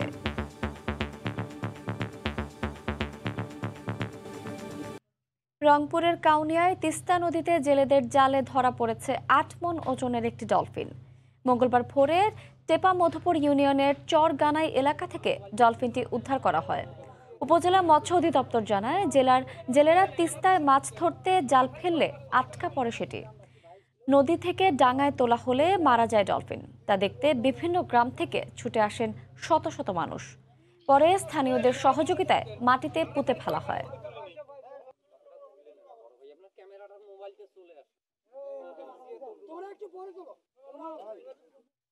করোনার বন্ধে ঢাকার তিতুমির কলেজের শিক্ষার্থী ঠাকুরগাঁওয়ের বরুণাগাঁওয়ের বাড়িতে গড়ে তুলেছেন অভিনব রঙিন মাছের খামার। রং বেরঙের মাছের খামারের খবর জানাতে সেখান থেকে সরাসরি যুক্ত হচ্ছেন সহকর্মী জিয়াউর রহমান বকুল। ধন্যবাদ ইমা। আপনি যেমনটি বলছিলেন যে ঢাকা তিতুমির কলেজের এক শিক্ষার্থী, তিনি কিন্তু এই করোনাকালীন সময়ে যে দীর্ঘ সময় বন্ধ ছিল শিক্ষা প্রতিষ্ঠান বা এখনও পর্যন্ত বন্ধ রয়েছে, এই সময়টাকে কাজে লাগিয়ে তিনি কিন্তু ঠাকুরগাঁয়ের নিজ বাড়িতে এসে তিনি এই অ্যাকুরিয়ামে যে মাছ, শখের মাছ পালন করা হয়, সেই মাছের কিন্তু খামার গড়ে তুলেছেন। এই খামার থেকে আমরা দেখেছি যে তিনি প্রজনন ঘটাচ্ছেন বায়োফ্লক্সের আদলে, যেই বৈদ্যুতিক সাহায্যের দ্বারা অক্সিজেন প্রয়োগ করে তিনি কিন্তু মাছের এবং মাছের ডিম থেকে প্রজনন ঘটাচ্ছেন। এখানে আমরা লক্ষ্য করেছি তিনি একটি অভিনব কায়দা অবলম্বন করেছেন। বিভিন্ন পাত্র, প্লাস্টিকের পাত্র, গ্লাস, জগ এবং যে সিমেন্টের রিং রয়েছে, সেই রিংগুলোতে তিনি মাছগুলো রেখেছেন। এবং আমরা চেষ্টা করব যে এই তিতুমির কলেজের শিক্ষার্থী, তার সাথে কথা বলার জন্য, যে তিনি আমাদেরকে জানাবেন আসলে তিনি কিভাবে এটি সম্ভব হলেন এই খামারটি গড়ে তোলার পেছনে। আপনার কাছে একটু জানতে চাই যে আপনার এই যেই খামারের যাত্রা সেটা কিভাবে শুরু হয়েছে? আচ্ছা, যখন আমাদের কলেজ বন্ধ হয়ে যায় সে সময় আমি বাসায় এসে অলস সময় পার করছিলাম। তো আমি ভাবছিলাম যে আমার এই সময়গুলো অলসতাভাবে না পার করে কিছু পড়াশোনার পাশাপাশি কিছু করা যায় কি না। তো সেই অনুযায়ী আমি একদিন একটা ইউটিউবে প্রতিবেদন দেখি যে রঙিন মাছ, অ্যাকোরিয়ামে রঙিন মাছ চাষের। তো সেখান থেকে আমার আগ্রহ জাগে, যেহেতু আমাদের ঠাকুরগাঁও জেলায় সেভাবে কেউ বাণিজ্যিকভাবে অ্যাকোরিয়ামে রঙিন মাছ চাষ করে না, তো স্থানীয় জনগণ যাতে খুব সহজে এগুলো সংগ্রহ করতে পারে, সে কারণে আমি এটা শুরু করি। তা আমার এখানে এখন প্রায় 40,000 মাছের পোনা রয়েছে। তো আমি এটা বাণিজ্যিকভাবে শুরু করেছি। আমার যদি প্রচার প্রচারণা আরও বৃদ্ধি পায় তাহলে আশা করছি এটা আমি আরও অনেক বড় পরিসরে করতে পারবো।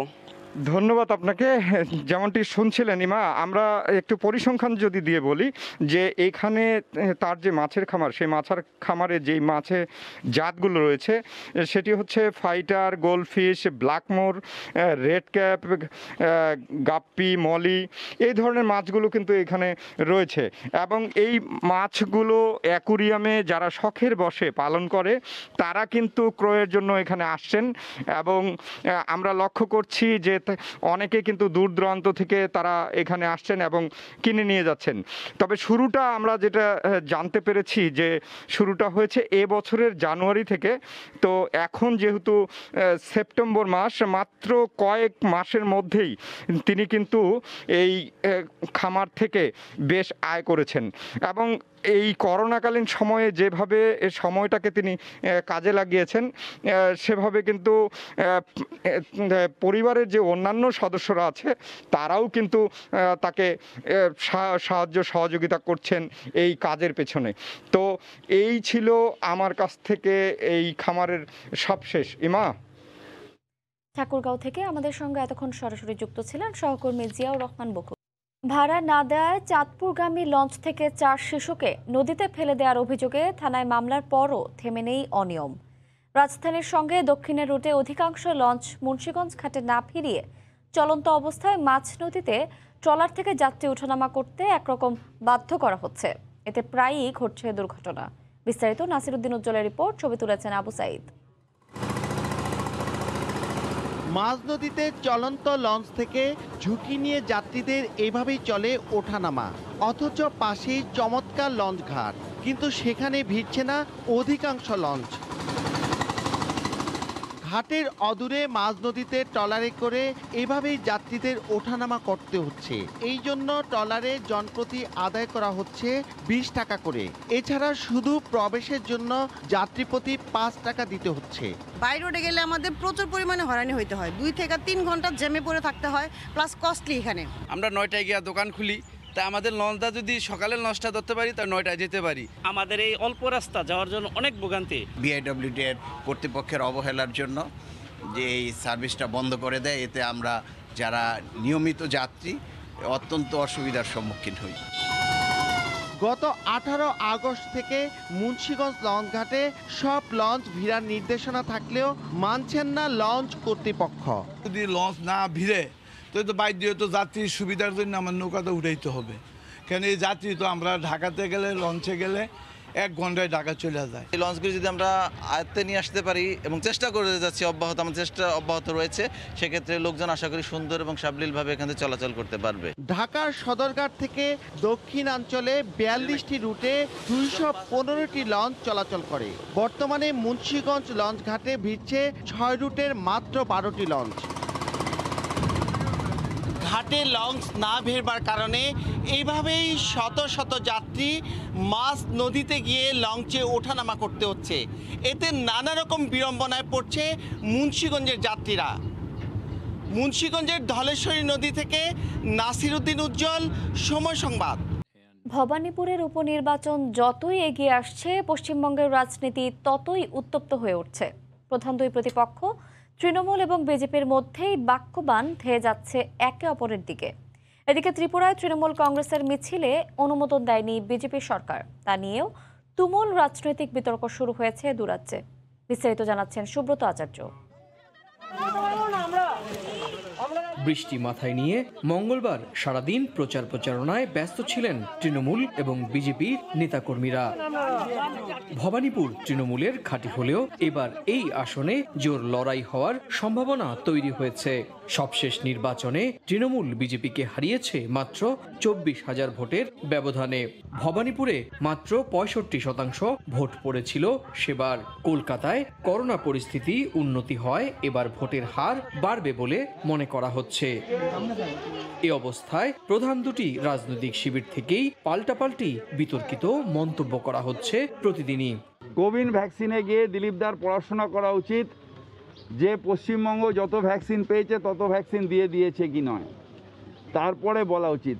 একটা পার্টির প্রধান আনচাটকা কথা বলে যাবে, এটা শোভা পায় না। সারা দেশে যে সমস্ত ঘটনা ঘটে আমাদের পশ্চিমবঙ্গে সেগুলো নিয়ে মানুষ একটু বেশি উৎসাহী হয়ে পড়ে, কারণ এ রাজ্যে বিনিয়োগ নেই, কর্মসংস্থানের সুযোগ নেই, মানুষকে নিজের জীবিকা নিজে তৈরি করবার মতো পরিবেশ নেই, সেই জন্য মানুষের সঙ্গে আলোচনা করে। এদিকে বুধবার ত্রিপুরায় তৃণমূলের সর্বভারতীয় সাধারণ সম্পাদক ও মমতার ভাইপো অভিষেক বন্দ্যোপাধ্যায়ের নেতৃত্বে মিছিল হওয়ার কথা থাকলেও তার অনুমোদন দেয়নি ত্রিপুরার বিজেপি সরকার।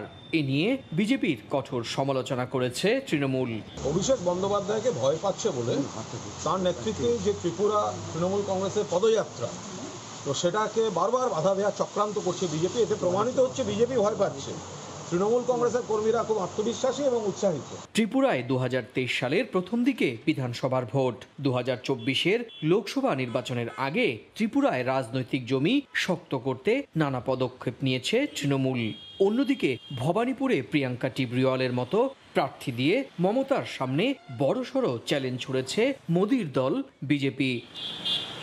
সুব্রত আচার্য, সময় সংবাদ, পশ্চিমবঙ্গ, ভারত।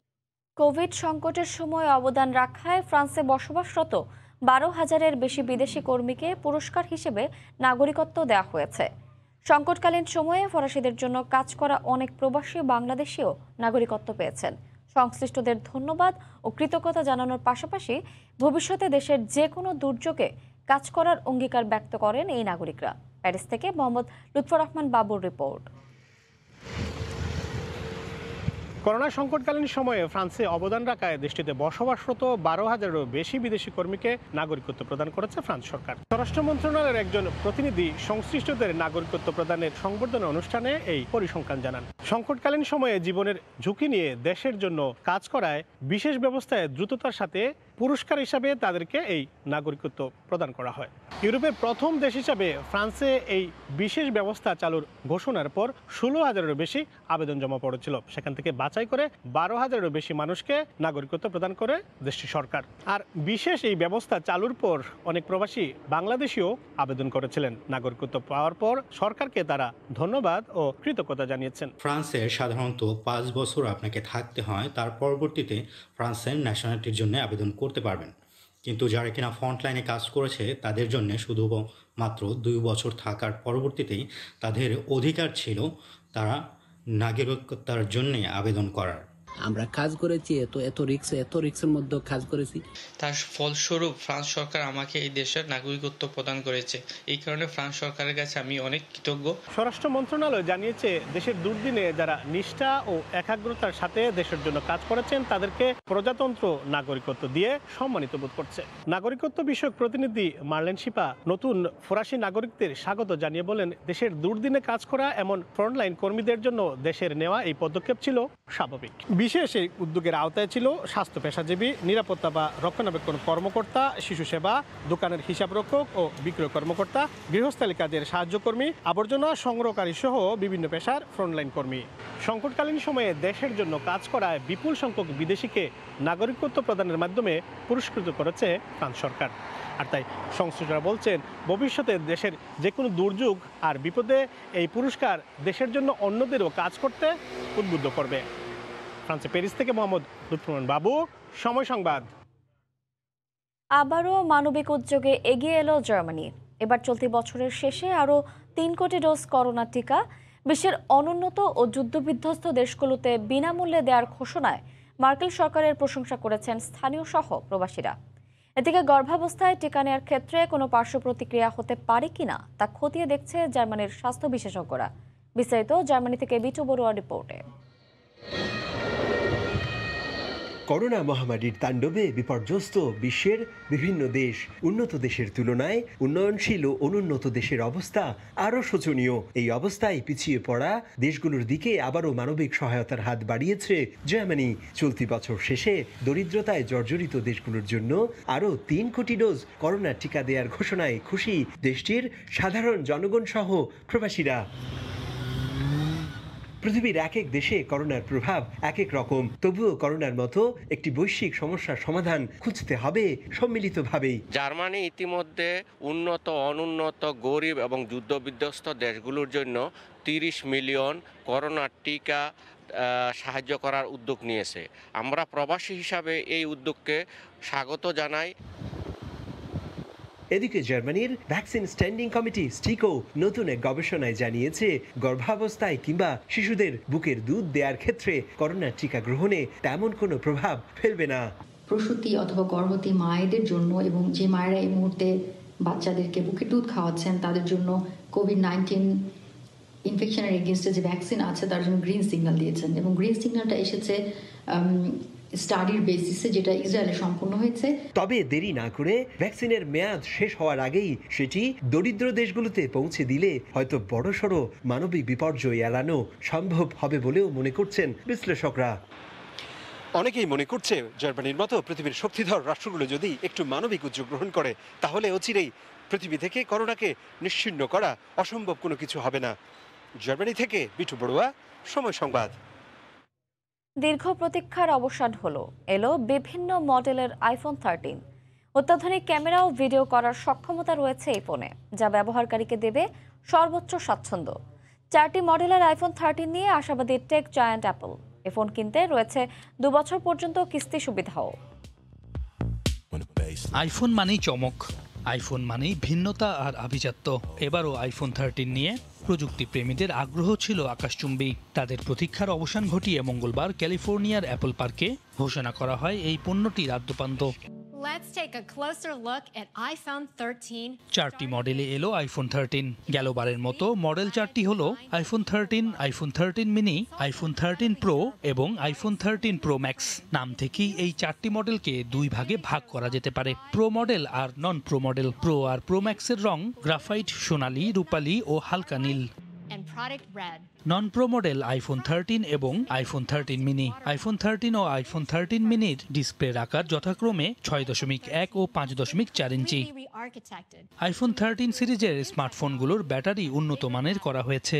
আইফোন 12 মিনির চেয়ে 13 মিনির ব্যাটারি 1.5 ঘন্টা বেশি টিকবে বলে জানিয়েছে অ্যাপল। আর পূর্বসূরির চেয়ে আইফোন 13 মডেলে ব্যাটারির আয়ু বেড়েছে 2.5 ঘন্টা। বড় পরিবর্তনটা এসেছে ক্যামেরাতেই। গত বছর কেবল আইফোন 12 প্রো ম্যাক্সে যে ধরনের ক্যামেরা যোগ করা হয়েছিল, এবার সবকটি মডেলেই তেমন বড় সেন্সরের ক্যামেরা পাবেন গ্রাহকরা। আইফোন 13 ও আইফোন 13 মিনির পেছনে থাকছে 12 মেগাপিক্সেলের 2টি ক্যামেরা। আইফোন 13 ও 13 মিনির দাম শুরু হয়েছে যথাক্রমে $829 ও $729 থেকে। এই 2টি মডেল পাওয়া যাবে 128 গিগাবাইট, 256 গিগাবাইট এবং 512 গিগাবাইট স্টোরেজে। আইফোন 13 প্রোর দাম শুরু হয়েছে $999 থেকে, আর আইফোন 13 প্রো ম্যাক্সের দাম পড়বে অন্তত $1099। রয়েছে কিস্তি সুবিধা। এই যেমন 13 প্রোর জন্য $41.62 24 মাসের কিস্তি সুবিধা থাকছে। এদিন অ্যাপল ওয়াচ সিরিজে 7 ও আইপ্যাডেরও উন্মোচন করা হয়। নির্দিষ্ট কিছু দেশে 17 সেপ্টেম্বর থেকে প্রি অর্ডার করা যাবে, আর বাজারে আসবে 24 সেপ্টেম্বর। সৈয়দ ইফতেখার, সময় সংবাদ। আইফোন 13 এর উন্মোচন নিয়ে বিস্তারিত জানাতে যুক্তরাষ্ট্রের ক্যালিফোর্নিয়া থেকে সরাসরি যোগ দিচ্ছেন সহকর্মী লস্কর আল মামুন। যাচ্ছি তার কাছে। লস্কর। ইমা, আপনাকে ধন্যবাদ। আপনি যেমনটি বলছিলেন একটু আগে, আমি এখন দাঁড়িয়ে রয়েছি ক্যালিফোর্নিয়ার একটি অ্যাপল সেন্টারে। আমার পিছনে দেখতে পাচ্ছেন অ্যাপল সেন্টার। আমি আপনার মাধ্যমে জানিয়ে রাখতে চাই যে আজকে সকাল 10টার দিকে ক্যালিফোর্নিয়ার অ্যাপল পার্কে এই নান্দনিক যে আইফোন 13 সহ অ্যাপল প্রোডাক্টের অন্যান্য যত পণ্যগুলো রয়েছে সেগুলোর একটি উন্মোচন অনুষ্ঠান হয়েছে বর্ণাঢ্য। তবে কোভিডের কারণে এবারও উন্মোচন অনুষ্ঠানটি ভার্চুয়ালি হয়েছে এবং অ্যাপলের ওয়েবসাইট এবং অ্যাপলের পেজ এবং অ্যাপলের যে অ্যাপল টিভি রয়েছেন তারা কিন্তু সরাসরি এই অনুষ্ঠানটি দেখতে পেরেছেন, অর্থাৎ উন্মোচন অনুষ্ঠানটি তারা স্ট্রিমিং করেছেন। এটির নামকরণ করা হয়েছে ক্যালিফোর্নিয়া স্ট্রিমিং এবং এটি আগে থেকেই জানানো হয়েছিল যে সকাল 10টায় ক্যালিফোর্নিয়ার অ্যাপল পার্ক থেকে এটি সরাসরি সম্প্রচারিত হয়েছে। বিশ্বের কোটি কোটি মানুষ যারা অ্যাপলের ভক্ত তারা কিন্তু এই অনুষ্ঠানটি দেখেছেন এবং তারা উৎসাহিত হয়েছেন। আমি যে অ্যাপল সেন্টারের পিছনে দাঁড়িয়ে রয়েছি, সামনে দাঁড়িয়ে রয়েছি, সেই অ্যাপল সেন্টারে কিন্তু এখন প্রচুর সংখ্যক মানুষের ভিড় লেগে আছে। তারা কিন্তু অবশ্য জানতে আসছেন যে নতুন এই প্রোডাক্টের খবর কী এবং নতুন এই প্রোডাক্টটি তারা কীভাবে কিনতে পারবেন। আপনি নিশ্চয়ই জানেন ইমা যে অ্যাপল প্রোডাক্ট প্রতি বছরই সেপ্টেম্বর এবং অক্টোবরের মধ্যে তারা নতুন নতুন প্রোডাক্টগুলো তারা এইভাবে ঘোষণা দিয়ে উন্মোচন করে থাকে, অর্থাৎ আত্মপ্রকাশ হয়ে থাকে। ঠিক তেমনি আজকে সকালে ক্যালিফোর্নিয়ার অ্যাপল পার্ক থেকে অ্যাপল 13 সহ অ্যাপলের বিভিন্ন প্রোডাক্টগুলো আত্মপ্রকাশ করেছে। তার মধ্যে রয়েছে অ্যাপল আইপড, রয়েছে অ্যাপল ওয়াচ যেটা অ্যাপল ওয়াচ যেটা 7 সিরিজের অ্যাপল ওয়াচ রয়েছে সেটি কিন্তু উন্মুক্ত হয়েছে, একই সঙ্গে আইপ্যাড উন্মুক্ত হয়েছে এবং এয়ারপড সহ নানা অ্যাপল নতুন প্রোডাক্টগুলো উন্মোচন করা হয়েছে। এটি কিন্তু আমি একটু আগে কথা বলেছি অ্যাপলের এখানে যারা দায়িত্ব রয়েছেন তাদের সঙ্গে, তারা আমাদেরকে জানিয়েছেন যে সেটি হচ্ছে যে অ্যাপল এখন থেকেই কিন্তু অনলাইনে অর্ডার করা যাবে, যদিও সেটি যুক্তরাষ্ট্রের ক্রেতাদের ক্ষেত্রে তারা কিন্তু অনলাইনে অর্ডার করতে পারবেন এবং সেটি কিন্তু 24 তারিখের পর অর্থাৎ সেপ্টেম্বরের 24 তারিখের পর থেকেই সেটি গ্রাহকরা পাওয়া শুরু করবে, ক্রেতারা কিন্তু হাতে পাবেন। এবং এই অ্যাপল এবার যে 13 উন্মোচন হলো, অ্যাপল 13-এর উন্মোচনের মধ্যে ইতিমধ্যেই সংবাদের মাধ্যমে আপনি নিশ্চয়ই জেনেছেন, তারপরও বলছি যে Apple 13 mini, Apple 13 pro, Apple 13 pro max এবং অ্যাপল 13 রেগুলার, এই 4টি মডেলের অ্যাপল 13 নতুন ফোনটি বাজারে এসছে। এবং নতুনত্ব হচ্ছে এবার অ্যাপল 13-এর কিন্তু একটি বড় বিষয় হচ্ছে, সেটি হচ্ছে স্ক্রিনে পরিবর্তন আনা হয়েছে এবং অ্যাপল 13 স্ক্রিনকে আরও উজ্জ্বল করা হয়েছে। বিশেষ করে আমরা যে সমস্ত ক্রেতারা অ্যাপলের সবসময় একটি অভিযোগ করে থাকেন যে ব্যাটারির চার্জ নিয়ে, সেটি কিন্তু এবার অ্যাপল বেশ গুরুত্ব সহকারে দেখেছে এবং তারা কিন্তু এবার অ্যাপলের সেই চার্জ বিষয়টি তারা মাথায় রেখে নতুন যে A15 চিপস ব্যবহার করেছে এবং এই A15 প্রসেসরের কারণে এই যে চার্জ এবং দ্রুতগতি সম্পন্ন ইন্টারনেট তারা ব্যবহার করতে পারবে এই অ্যাপলে। এবং একই সাথে বড় একটি পরিবর্তন এসছে, সেটি হচ্ছে কিন্তু অ্যাপল আইফোন 13-এ ক্যামেরার পরিবর্তন করা হয়েছে। অ্যাপল 12-এ যে ক্যামেরা ছিল তার থেকে আরও উন্নত মানের ক্যামেরাকে এখানে বসানো হয়েছে, বিশেষ করে লেন্স এবং সেন্সর বসানো হয়েছে, সেটি অত্যাধুনিক। এবং আপনার মাধ্যমে জানিয়ে রাখি যে এবং যে ক্যামেরাটি বসানো হয়েছে এটি থেকে 4K ভিডিও রেজলিউশন পাওয়া যাবে, অর্থাৎ যে কোনো ধরনের সিনেমার শুটিং করা যাবে এই অ্যাপল 13 ফোন থেকে এবং এই রেজলিউশন থাকবে অত্যন্ত উচ্চ মাত্রার। এবং সেই সঙ্গে অ্যাপল 13-এর যে নতুন যে কালারগুলো রয়েছে, 4টে কালার রয়েছে এবং এই 4টি কালার কিন্তু নানান নান্দনিক শৈলীর সেখানে রয়েছে এবং সেটি কিন্তু যখন ক্রেতারা হাতে পাবেন সেটি তখন বুঝতে পারবেন। তবে একটি বিষয় জানিয়ে রাখি যে এটি ছিল মার্কিন যুক্তরাষ্ট্রের ক্রেতাদের জন্য, তবে ভারতে সেটি কিভাবে তারা বিক্রি শুরু করবে এই বিষয়ে তারা এখনও আমাদেরকে বিস্তারিত কিছু জানাতে পারেননি। তো এই ছিল মার্কিন যুক্তরাষ্ট্রের অ্যাপলের যে জন্মস্থান, সেই ক্যালিফোর্নিয়া থেকে অ্যাপলের যে আজকে 13 উন্মোচন হলো তার সেই সমস্ত বিষয়ে আমার কাছে থাকা বিস্তারিত ইমা। আইফোন 13-এর উন্মোচনে বিস্তারিত জানাচ্ছিলেন যুক্তরাষ্ট্রের ক্যালিফোর্নিয়া থেকে সহকর্মী লস্কর আল মামুন। পদ্মা সেতু জাজিরা প্রান্তে রেল সংযোগ সেতুতে রেল ট্র্যাক বসানোর কাজ শুরু হয়েছে। পাথরবিহীন এই রেল লাইন বসানোর কাজ চলছে পুরোদমে। সেখানে আছে রিপোর্টার নাসিরউদ্দিন উজ্জ্বল, সরাসরি যাচ্ছে তার কাছে। উজ্জ্বল। ইমা, এই পদ্মা সেতুর যেমনটি বলছিলেন আপনি যে মাওয়া প্রান্তে যেমন স্লিপার বসে সেখানে যে পাথরবিহীন রেলপথ তৈরি হয়ে গেছে অনেকখানি, এবং ঠিক অনুরূপ কিন্তু এই জাজিরা প্রান্তেও সেটি শুরু হয়ে গেছে এবং জাজিরা প্রান্তে যে প্রায় 4 কিলোমিটার দীর্ঘ রেল সংযোগ সেতু, সেখানে কিন্তু 2500 এরকম স্লিপার বসবে। আপনি দেখছেন যে থরে থরে সাজানো হয়েছে স্লিপারগুলো। এই স্লিপারগুলো কিন্তু এই ফরিদপুরের ভাঙা এলাকায় যে এই চায়না যে ঠিকাদারি প্রতিষ্ঠান তারা সেখানে কিন্তু তৈরি করছেন, সেখান থেকে নিয়ে আসা হচ্ছে এখানে এবং এখান থেকে কিন্তু বসিয়ে দেওয়া হবে। এবং এই জাজিরা প্রান্তে যে প্রায় 2500 স্লিপার এরকম বসিয়ে দেওয়া হবে, এর মধ্যে কিন্তু ইতিমধ্যেই 375টি স্লিপার বসে গেছে এবং এই স্লিপার বসার পরে কিন্তু এগুলো ঢালাই করে দেওয়া হবে, যেটি বাংলাদেশে প্রথম যে পাথরবিহীন রেলপথ সেটি তৈরির কিন্তু কাজ পুরোদমে চলছে।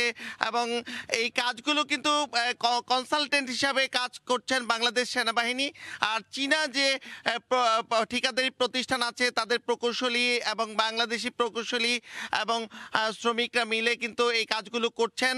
এবং পদ্মা সেতুর যে মূল সেতুর কাজ, সেই কাজও কিন্তু একেবারে শেষ পর্যায়ে এখন, এবং সেতুর নিচতলায় যে এখানে রেল লাইন বসবে সেখানে কিন্তু এখন গ্যাস লাইন স্থাপনের কাজ চলছে। সেই কাজগুলো এগিয়ে নেওয়ার পরে কিন্তু মূল সেতুতেও এরকম স্লিপার বসিয়ে সেখানে কিন্তু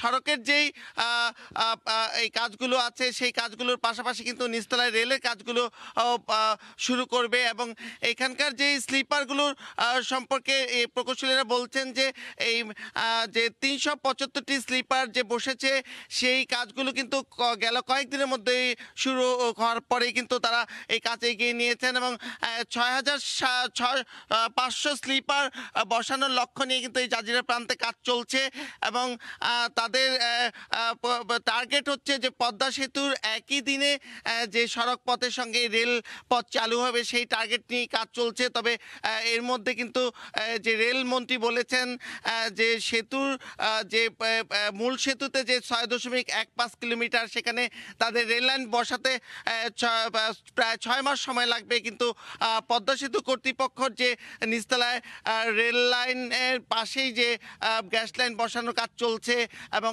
আরেক পাশে যে ওয়াকওয়ে তৈরি হচ্ছে এবং এই কাজগুলোর কারণে তাদের এই যে নিচতলার রেলের কাজ তো ধরতে একটু সময় লাগবে। সে কারণে কিন্তু রেলমন্ত্রী বলেছেন যে আগামী ডিসেম্বর জানুয়ারির মধ্যেও যদি তারা এই কাজের শুরুটা করতে পারেন তাহলে হয়তো একই দিনে এই রেলপথ চলাচল শুরু হবে। নতুবা তারা কিন্তু এই রাজধানী ঢাকা থেকে একেবারে ভাঙা পর্যন্ত প্রায় 77 কিলোমিটার পথ একই সঙ্গে তারা 2022 সালের ডিসেম্বরে কিন্তু তারা রেল চালু করার টার্গেট নিয়ে কাজ করছেন এবং এদিকে কিন্তু পদ্মা সেতুর যে রোড স্ল্যাব এবং রেল স্ল্যাব বসানো সম্পন্ন হওয়ার পরে এখন কিন্তু সেখানে অলংকারিক নানা রকম কাজ চলছে, যেগুলো রেলিংয়ের এবং শেয়ার পকেট এবং অন্যান্য কাজ, এবং সেখানে কিন্তু অক্টোবরের শেষ দিকে এই পিচ ঢালাই শুরু হওয়ার কথা রয়েছে। তো এই ছিল পদ্মা সেতু এলাকা থেকে সবশেষ খবর। ইমা, পদ্মা সেতু এলাকার সবশেষ খবর জানাতে আমাদের সঙ্গে এতক্ষণ সরাসরি যুক্ত ছিলেন সহকর্মী নাসির উদ্দিন উজ্জ্বল। যে পরিকল্পনা নিয়ে কিরগিজস্তান গিয়েছিল বাংলাদেশ ফুটবল দল তা সফল হয়নি জানিয়েছেন অধিনায়ক জামাল ভুঁইয়া। সাফ চ্যাম্পিয়নশিপে জাতীয় দল তাই পুরানো ছকে ফিরবে বলেও জানান তিনি। দলে একজন পরিপূর্ণ স্ট্রাইকারের অভাব বোধ করেন কাপ্তান। এলিটা কিংসলের সমাধান হতে পারে বলে ইঙ্গিত দেন জামাল। এলিটার দাবি জাতীয় দলের জন্য প্রস্তুত তিনি, তবে সব ব্যবস্থা বাফুফেকেই করতে হবে। কিরগিজস্তানে বাংলাদেশের 3 জাতি টুর্নামেন্টে অংশ নেওয়া কেবলই সাফ চ্যাম্পিয়নশিপ লক্ষ্য করে। দীর্ঘদিন একই ছন্দে খেলা লাল সবুজরা সেখানে চেষ্টা করেছিল ফরমেশন ভাঙার। জেমিডের নতুন কিছুতে অভ্যস্ত করার চেষ্টা অবশ্য ব্যর্থ হয়েছে শেষ পর্যন্ত। ট্রাইনেশন কাপের ম্যাচগুলোতে বাংলাদেশকে দেখা গেছে 3-4-3 ছকে, মাঝে মধ্যে 4-4-2 গেলেও কোনো ম্যাচে সুবিধা করতে পারেনি জামাল ভুঁইয়ারা। আর তাই সাফ চ্যাম্পিয়নশিপে আবারও কাউন্টার অ্যাটাক নির্ভর ফরমেশনে ফেরার সম্ভাবনা কাপ্তানের। ওইখানে আমরা একটা নতুন ফরমেশন খেলছি, সো কোচ এইগুলো দেখছে মানে আমরা এই ফরমেশন খেলতে পারি না কি না, সো উনি মনে করছে এই ফরমেশন হবে না, কারণ ম্যাক্সিমাম প্লেয়ার যখন বিপিএল খেলে ওরা 4-3-3 খেলে না 4-5-1 খেলে এরকম, আর আমরা খেলছি 3-4-3, সো এইটা ট্রাই করছে কিন্তু ভালো কাজ হয় না। সো আমি মনে হয় আমরা we will go back to basics. দেশের ফুটবলে সম্প্রতি স্ট্রাইকার সংকট চরমে। এই পজিশনে অনেকে খেললেও সত্যিকারের নাম্বার 9 নেই বললেই চলে। আর তাই 4-2-3-1 ফরমেশন কার্যত অচল হয়ে পড়ে। এলিটা কিংসলেতে এই সমস্যার সমাধান হতে পারে বলে মনে করেন জামাল। একটা স্ট্রাইকার যারা বল হোল্ড করতে পারে এটা একটা দরকার আছে, আর একটা বক্স প্লেয়ার এটা তো মানে টিমে নাই এখন। যারা এখন সামনে খেলে ওরা সব উইঙ্গার খেলতেছে, ওরা ফাস্ট প্লেয়ার ছোটো প্লেয়ার, বাট মানে একটা মানে নর্মাল নাম্বার 9 নাই। সো কিংসলি আসলে ভালো খেলেও অফকোর্স ও খেলবে। এদিকে নাগরিকত্ব পেলেও লাল সবুজের হয়ে প্রতিনিধিত্ব করতে এখনো ফিফার ছাড়পত্র পাননি কিংসলে। গুঞ্জন আছে তারপরও সাবেক এই নাইজেরিয়ানকে সাফের প্রাথমিক দলে রেখেছে টিম ম্যানেজমেন্ট। জাতীয় দলের জার্সি গায়ে চাপাতে বলটা তিনি ঠেলে দিয়েছেন বাফুফের কোর্টে। আমার পক্ষে যা কিছু করার ছিল সবই আমি শেষ করেছি। দায়িত্ব এবার বাফুফের। তাদের সদিচ্ছার উপর নির্ভর করছে কবে জাতীয় দলে খেলবো আমি, তবে আমি পুরোপুরি প্রস্তুত আছি। সাফ চ্যাম্পিয়নশিপের জন্য বাংলাদেশ ক্যাম্প শুরু করবে 21 সেপ্টেম্বর। তবে প্রতিপক্ষরা ইতোমধ্যেই শুরু করে দিয়েছে প্রস্তুতি। এসএম ইকবাল, সময় সংবাদ, ঢাকা। ক্রিকেটের খবর। টি-20 বিশ্বকাপের ব্যস্ততার মধ্যেই আসন্ন পাকিস্তান সিরিজ নিয়ে পরিকল্পনা সাজাচ্ছে নির্বাচকরা। টেস্ট ও ওয়ানডের পূর্ণাঙ্গ স্কোয়াড নিয়ে ইতিমধ্যে কাজও শুরু করে দিয়েছেন তারা। দল ঘোষণা করা হবে আগামী মাসের মাঝামাঝি, জানিয়েছেন প্রধান নির্বাচক মিনহাজুল আবিদিন নান্নু। এদিকে বিশ্বকাপের জন্য টাইগার স্কোয়াডে 2 জনকে স্ট্যান্ড বাই রাখা হলেও একদিনের কোয়ারেন্টাইন হওয়ায় প্রয়োজনে সে সংখ্যা বাড়ানোর ইঙ্গিত নান্নুর। বিশ্বকাপ ভাবনায় বুঁদ টাইগার সমর্থকরা। কেমন করবেন সাকিব, রিয়াদ, মুশফিকরা তা নিয়েও স্বপ্নের পরিধি বাড়ছে সাম্প্রতিক পারফরমেন্সে। তবে নির্বাচক প্যানেলের ভাবনা যে আরও সুদূরে। বিশ্বকাপ শেষের 5 দিনের মধ্যেই ঢাকার মাঠে উত্তাপ ছড়াবে পাকিস্তানের বিপক্ষে টি-20 দ্বৈরথ। এরপর 26 নভেম্বর থেকে সাদা পোশাকের আভিজাত্যের লড়াই। সিরিজকে ঘিরে দল নির্বাচনে নতুন করে তাই পরিকল্পনা সাজাচ্ছেন নির্বাচক প্যানেল, যেখানে টেস্টের জন্য বিশেষ গুরুত্ব দেওয়া হবে এনসিএল আর এ দলের ক্রিকেটারদের পারফরমেন্স। বিশ্বকাপ নিয়ে চলছে, তবে ওখানে বসে আমরা ঠিক করব, এবং যেহেতু পাকিস্তানের সাথে টেস্ট সিরিজ আছে, টি-20 আছে, ওটা মাথায় রেখে আমরা আগাচ্ছি। পাকিস্তান সিরিজ নিয়ে আমরা এখন যেহেতু টেস্ট সিরিজ আছে, টেস্ট প্লেয়ারদের জন্য প্রিপারেশন, আমাদের ন্যাশনাল লিগ চলবে, প্রিপারেশন নিবে। টেস্টের পরে টি-20 যে খেলাগুলি আছে, তো প্রিপারেশন পুরোপুরি নেওয়া হবে, এবং যেহেতু হোম সয়েলে খেলা, আমরা সেরা খেলাটার জন্য সেরা দলটাই দিব। এদিকে টি-20 বিশ্বকাপের জন্য মোটে 2 ক্রিকেটারকে স্ট্যান্ড বাই রাখা হলেও নজরে আছেন আরও বেশ কয়েকজন। মোটে একদিনের কোয়ারেন্টাইন বলে দেশে ব্যাকআপ হিসেবে প্রস্তুত থাকতে বলা হয়েছে মোসাদ্দেক রাব্বিদের। 15 বেস্ট পসিবল টি-20 স্কোয়াডটা আমরা দিয়েছি, এবং সেরা খেলাটা আমরা দেখতে চাই। পার্টিকুলার ডেতে সেরা খেলাটা খেলতে চাইলে একটা ভালো অবস্থানে আমরা ইনশাআল্লাহ দেবো। কারণ আমাদের এখানে যেহেতু শর্ট ডিস্টেন্স আছে, আর ওখানে কোয়ারেন্টাইন মাত্র একদিন, তো সেহেতু যে কোনো সময় যে কোনো খেলোয়াড়কে পাঠানো হবে। ডিসেম্বরের শেষে নিউজিল্যান্ডের বিপক্ষে 2টি টেস্ট খেলতে তাসমান সাগর পাড়ি দেবে টিম টাইগার্স। কেউই পরিবেশের সঙ্গে মানিয়ে নিতে সেখানে দলকে পাকিস্তান সিরিজ শেষের মোটে 2-1 দিনের মধ্যেই পাঠানোর পরিকল্পনা ক্রিকেট বোর্ডের। মাহবুব রিমন, সময় সংবাদ, ঢাকা। বাংলাদেশ আফগানিস্তান অনূর্ধ্ব 19 ওয়ানডে সিরিজের খবর। সিরিজের তৃতীয় ওয়ানডেতে আফগান যুবাদের 121 রানের বিশাল ব্যবধানে হারিয়ে 2 ম্যাচ হাতে রেখেই সিরিজ জিতে নিল ইয়াং টাইগাররা। ম্যাচ সেরা হয়েছেন আইচ মোল্লা। যুব বিশ্বকাপ জয়ীদের উত্তরসূরিরা। মাঠের দাপট বিশ্বসেরার মতো হবে সেটাই তো স্বাভাবিক। করোনার কারণে হতভাগা নতুন ব্যাচটার প্রথম অ্যাসাইনমেন্টের শুরু থেকেই ছিল আধিপত্য। আফগান যুবাদের বিপক্ষে প্রথম 2টো ম্যাচেই জয়, লক্ষ্যটা ছিল এই ম্যাচেই সিরিজ নিশ্চিত করার। সিলেটের চেনা উইকেটে টস ভাগ্যও ছিল সঙ্গে। ব্যাট করতে নেমে শুরুতে প্রান্তিক আর খালিদকে হারিয়ে ধাক্কা খায় টাইগার যুবারা। তবে পরের গল্পটা একেবারে ভিন্ন। 4 নম্বরে নামা আইচ মোল্লা আর মফিজুল 61 রানের জুটি গড়ে বিপর্যয় সামলান। এরপর মেহরাবকে সঙ্গে নিয়ে নিজের যোগ্যতার বড় বার্তা দিয়েছেন মোল্লা। 53 রানের পার্টনারশিপে 47 রানই আসে এই তরুণের ব্যাটে। শতক হাঁকিয়ে 108 রানে থামেন মোল্লা। এরপর তানজিবুলের 18 আর আব্দুল্লাহ আল মামুনের 20 বলে 32 রানের দ্রুতগতির ইনিংসে 222 রানের পুঁজি পায় বাংলার যুবারা। কঠিন লক্ষ্য তাড়া করতে নেমে শুরুটা সাবধানী আফগানদের। ওপেনিং জুটি ভাঙে 22 রানে। শাফি, বিলাল, ইজাজরা সময় নিয়ে থিতু হলেও হাল ধরতে পারেননি। দলীয় 88 রানেই মিডল অর্ডারদের বিদায় করেন আরিফুল, নাইমুররা। 13 রানে বাকি 5 উইকেট হারিয়ে 101 রানেই গুটিয়ে যায় আফগানিস্তান অনূর্ধ্ব 19 দল। শতক হাঁকিয়ে জয়ের নায়ক আইচ মোল্লার অনুভূতিটা অসাধারণ। আমাদের এটা ফার্স্ট সিরিজ, অনেকদিন পরে খেলার সুযোগ হয়েছে। আমি আজকে সেঞ্চুরি করেছি, খুবই ভালো অনুভূতি। আসলে আমার চেষ্টাটা ছিল, আমাদের কোচেসরা আমাদের পিছে অনেক হার্ডওয়ার্কিং করতেছে, আমাদের ম্যানেজার স্যার, আমাদের অল কোচিং স্টাফ, আমাদের আদার্স যে আমার সাপোর্ট করতেছে খেলার বাইরে থেকে, এগুলো অনেক ম্যাটার করে। ধন্যবাদ সবাইকে। 121 রানের বড় জয়ে নিশ্চিত হয়েছে সিরিজ। এবার হোয়াইট ওয়াশের লক্ষ্য ইয়াং টাইগারদের। জুম্মান সাদিক, জ্যাভলিন, সময় সংবাদ। রাঙামাটির ঝুলন্ত সেতু দেখতে ভিড় করেন হাজার হাজার পর্যটক। সেতুটি প্রতি বছর নির্দিষ্ট একটা সময় পানিতে ডুবে থাকায় পর্যটক প্রবেশে নিষেধাজ্ঞা থাকে। এবারও সেতুটি ডুবে যাচ্ছে হ্রদের জলে। রাঙামাটি থেকে হেফাজত সবুজের তথ্য চিত্র রিপোর্ট। রাঙামাটি পর্যটন শিল্পের আইকন পর্যটন কর্পোরেশনের এই ঝুলন্ত সেতু। সেতুটি নির্মাণের সময় কাপ্তাই হ্রদের রুল কার্ভ অনুসরণ না করায় প্রতি বছর বর্ষা মৌসুম শেষে হ্রদের পানি বৃদ্ধি পেলে তলিয়ে যায়। আর সেতু পানিতে তলিয়ে গেলে পর্যটকদের নিরাপত্তার বিষয়টি মাথায় রেখে বন্ধ রাখা হয় সেতুতে প্রবেশ। সম্প্রতি প্রতিদিনের বৃষ্টি ও উজান থেকে নেমে আসা পানির কারণে কাপ্তাই হ্রদের পানির উচ্চতা বাড়তে শুরু করেছে। সেতুটি আবার ডুবতে শুরু করেছে। পাটাতন ছুঁয়েছে পানি, কোথাও কোথাও ডুবে গেছে পুরো পাটাতনই। ডুবতে থাকা সেতুতে ঘুরে বেড়াচ্ছেন পর্যটকরা। তলিয়ে যাওয়া অংশ পার হতে কিছুটা অস্বস্তিতে পড়ছেন তারা। পানি নিচেই চলে যাচ্ছে ব্রিজটা, এখন শঙ্কায় আছে আর কি, যদি আর কয়েকদিন পরও আসি মনে হয় না আমরা ব্রিজটাকে দেখতে পারবো। আমি ফেনী থেকে আসছি ঝুলন্ত ব্রিজ দেখার জন্য, কিন্তু আমার যে ঝুলন্ত ব্রিজ দেখার যে একটা আগ্রহ ছিল, এখন সে আগের মতো আগ্রহটা নাই। পানি আরও বেড়ে গেলে ঝুঁকি এড়াতে সেতু বন্ধ রাখার কথা ভাবছে কর্তৃপক্ষ। আরও পানি বৃদ্ধি পাওয়ার সম্ভাবনা আছে।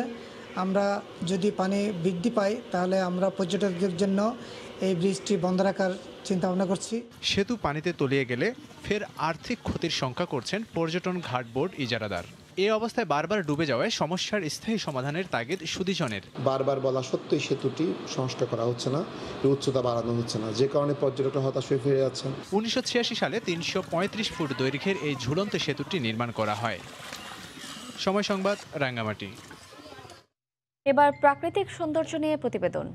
এবছর খানিকটা আগে ভাগেই ঘোমটা তুলেছে হিমালয়ের দ্বিতীয় সর্বোচ্চ পর্বতচূড়া কাঞ্চনজঙ্ঘা। ধবল প্রহরের সঙ্গে শরতের আবির ছড়িয়ে যেন কাছে টানে হাতছানিতে। প্রায় 150 কিলোমিটার দূরে দাঁড়িয়ে সেই মায়াবী ডাকে সাড়া দিতে পঞ্চগড়ের তেঁতুলিয়ায় জড়ো হতে শুরু করেছেন ভ্রমণপ্রিয় মানুষ। পঞ্চগড় থেকে আব্দুর রহিমের তথ্য, ছবি নিয়ে রিপোর্ট। শরতের আলতো শীতের মেঘ সরিয়ে মায়াবী কাঞ্চনজঙ্ঘা উদ্ভাসিত হয়েছে হিমালয়ের বিশালতায়। এখান থেকে দূরত্ব 135 কিলোমিটার হলেও দেখে মনে হয় যেন প্রবহমান মহানন্দা নদের উল্টো পারেই প্রতিবিম্ব ফেলে দাঁড়িয়ে আছে। তেঁতুলিয়ার সরকারি বাংলোতে জড়ো হতে শুরু করেছেন সৌন্দর্য পিপাসুরা চোখ জুড়িয়ে নিতে। ভোরবেলায় কাজে যেতে যেতেই প্রিয় কাঞ্চনজঙ্ঘাকে দেখলাম। সকালে ঘুম থেকে উঠে ডাকবাংলায় আসলাম মূলত এই কাঞ্চনজঙ্ঘা দেখার জন্য। দেখে খুব ভালো লাগলো। গত কয়েকদিন ধরে পঞ্চগড়ের বিভিন্ন এলাকা থেকে দেখা যাচ্ছে এই পর্বত শৃঙ্গ। এবার কিছুটা আগেভাগেই দৃশ্যমান হয়েছে কাঞ্চনজঙ্ঘা। এই বছরে আমাদের পঞ্চগড়ের কাঞ্চনজঙ্ঘা দেখার জন্য অক্টোবর থেকে নভেম্বর মাসের মধ্যে, কিন্তু এবার একটু আগাম দেখা গেছে, সেপ্টেম্বরের মাঝামাঝি সময় দেখা গেছে। কাঞ্চনজঙ্ঘা এক অপরূপ সৌন্দর্য, যা ভারত বাংলাদেশের একটা মিলনবন্ধন। কাঞ্চনজঙ্ঘা আজ তেঁতুলিয়াকে সারা বিশ্বের বুকে পরিচিত করে তুলেছে। গতবারের মতো এবারও বিভিন্ন প্রান্তের দর্শনার্থীদের স্বাগত জানাতে প্রস্তুত স্থানীয় প্রশাসন। আমাদের যে হোটেলগুলো আছে সেগুলো করোনা প্যান্ডেমিকের পর পরিষ্কার পরিচ্ছন্ন করা হয়েছে এবং স্বাস্থ্যবিধি প্রতিপালন করে পর্যটকদের থাকার ব্যবস্থা করা হয়েছে। আমাদের সরকারি ডাক বাংলাগুলো আছে যেগুলো আছে এবং ব্যানাম কমপ্লেক্স সহ অন্যান্য যে থাকার জায়গাগুলো আছে সেগুলো আমরা প্রস্তুত রেখেছি, যাতে পর্যটকগণ এখানে আসে তাদেরকে আমরা এখানে থাকার সুবিধা এবং সেবা প্রদান করতে পারি। মাঝে মধ্যেই রং বদলায় কাঞ্চনজঙ্ঘা, কখনো লাল, কখনো কমলা, আবার কখনো হয়ে ওঠে কালো। যে রঙই থাকুক, কাঞ্চনজঙ্ঘা নয়নাভিরাম হয়ে ওঠে উত্তরের নীল আকাশ। সময় সংবাদ, পঞ্চগড়। ভোরের সময় শীর্ষ সংবাদ জানিয়ে দিচ্ছে আরেকবার। জিয়াউর রহমানের লাশ চট্টগ্রামে মাটি চাপা দেওয়া হয়নি, ফেলা হয়েছিল হালদায়। তার পরনে পাজামা পাঞ্জাবি থাকলেও পাওয়া যায় শুধু সামরিক পোশাক পরিহিতদের। প্রত্যক্ষদর্শীর বর্ণনা। অনলাইন জুয়ার নেশায় মত্ত হয়ে লাখ লাখ টাকা খোয়াচ্ছেন ব্যবহারকারীরা। কয়েক হাত ঘুরে দেশের বাইরে পাচার হচ্ছে বিপুল পরিমাণ অর্থ। গোয়েন্দা জালে চক্রের 3 জন। দখলদারদের কবলে দেশের নদ নদী। 44,000 নদীখেকো চিহ্নিত হলেও নেওয়া হয় না ব্যবস্থা। অবৈধ স্থাপনা উচ্ছেদে চলতি মাসেই শুরু হবে ক্র্যাশ প্রোগ্রাম। পানি কমতে শুরু করলেও তীব্র ভাঙন আতঙ্কে লালমনিরহাটের তিস্তা পাড়ের মানুষ। কয়েকদিনেই নদীগর্ভে বিলীন 30টি বাড়ি ও 40 একর ফসলি জমি। এবং ভবানীপুরে উপনির্বাচন নিয়ে উত্তপ্ত পশ্চিমবঙ্গের রাজনীতি। তৃণমূল বিজেপি বাকযুদ্ধ চরমে। ত্রিপুরায় মমতার দলের মিছিলের অনুমোদন দেয়নি বিজেপি। এই ছিল ভোরের সময়। সঙ্গে থাকুন সময়।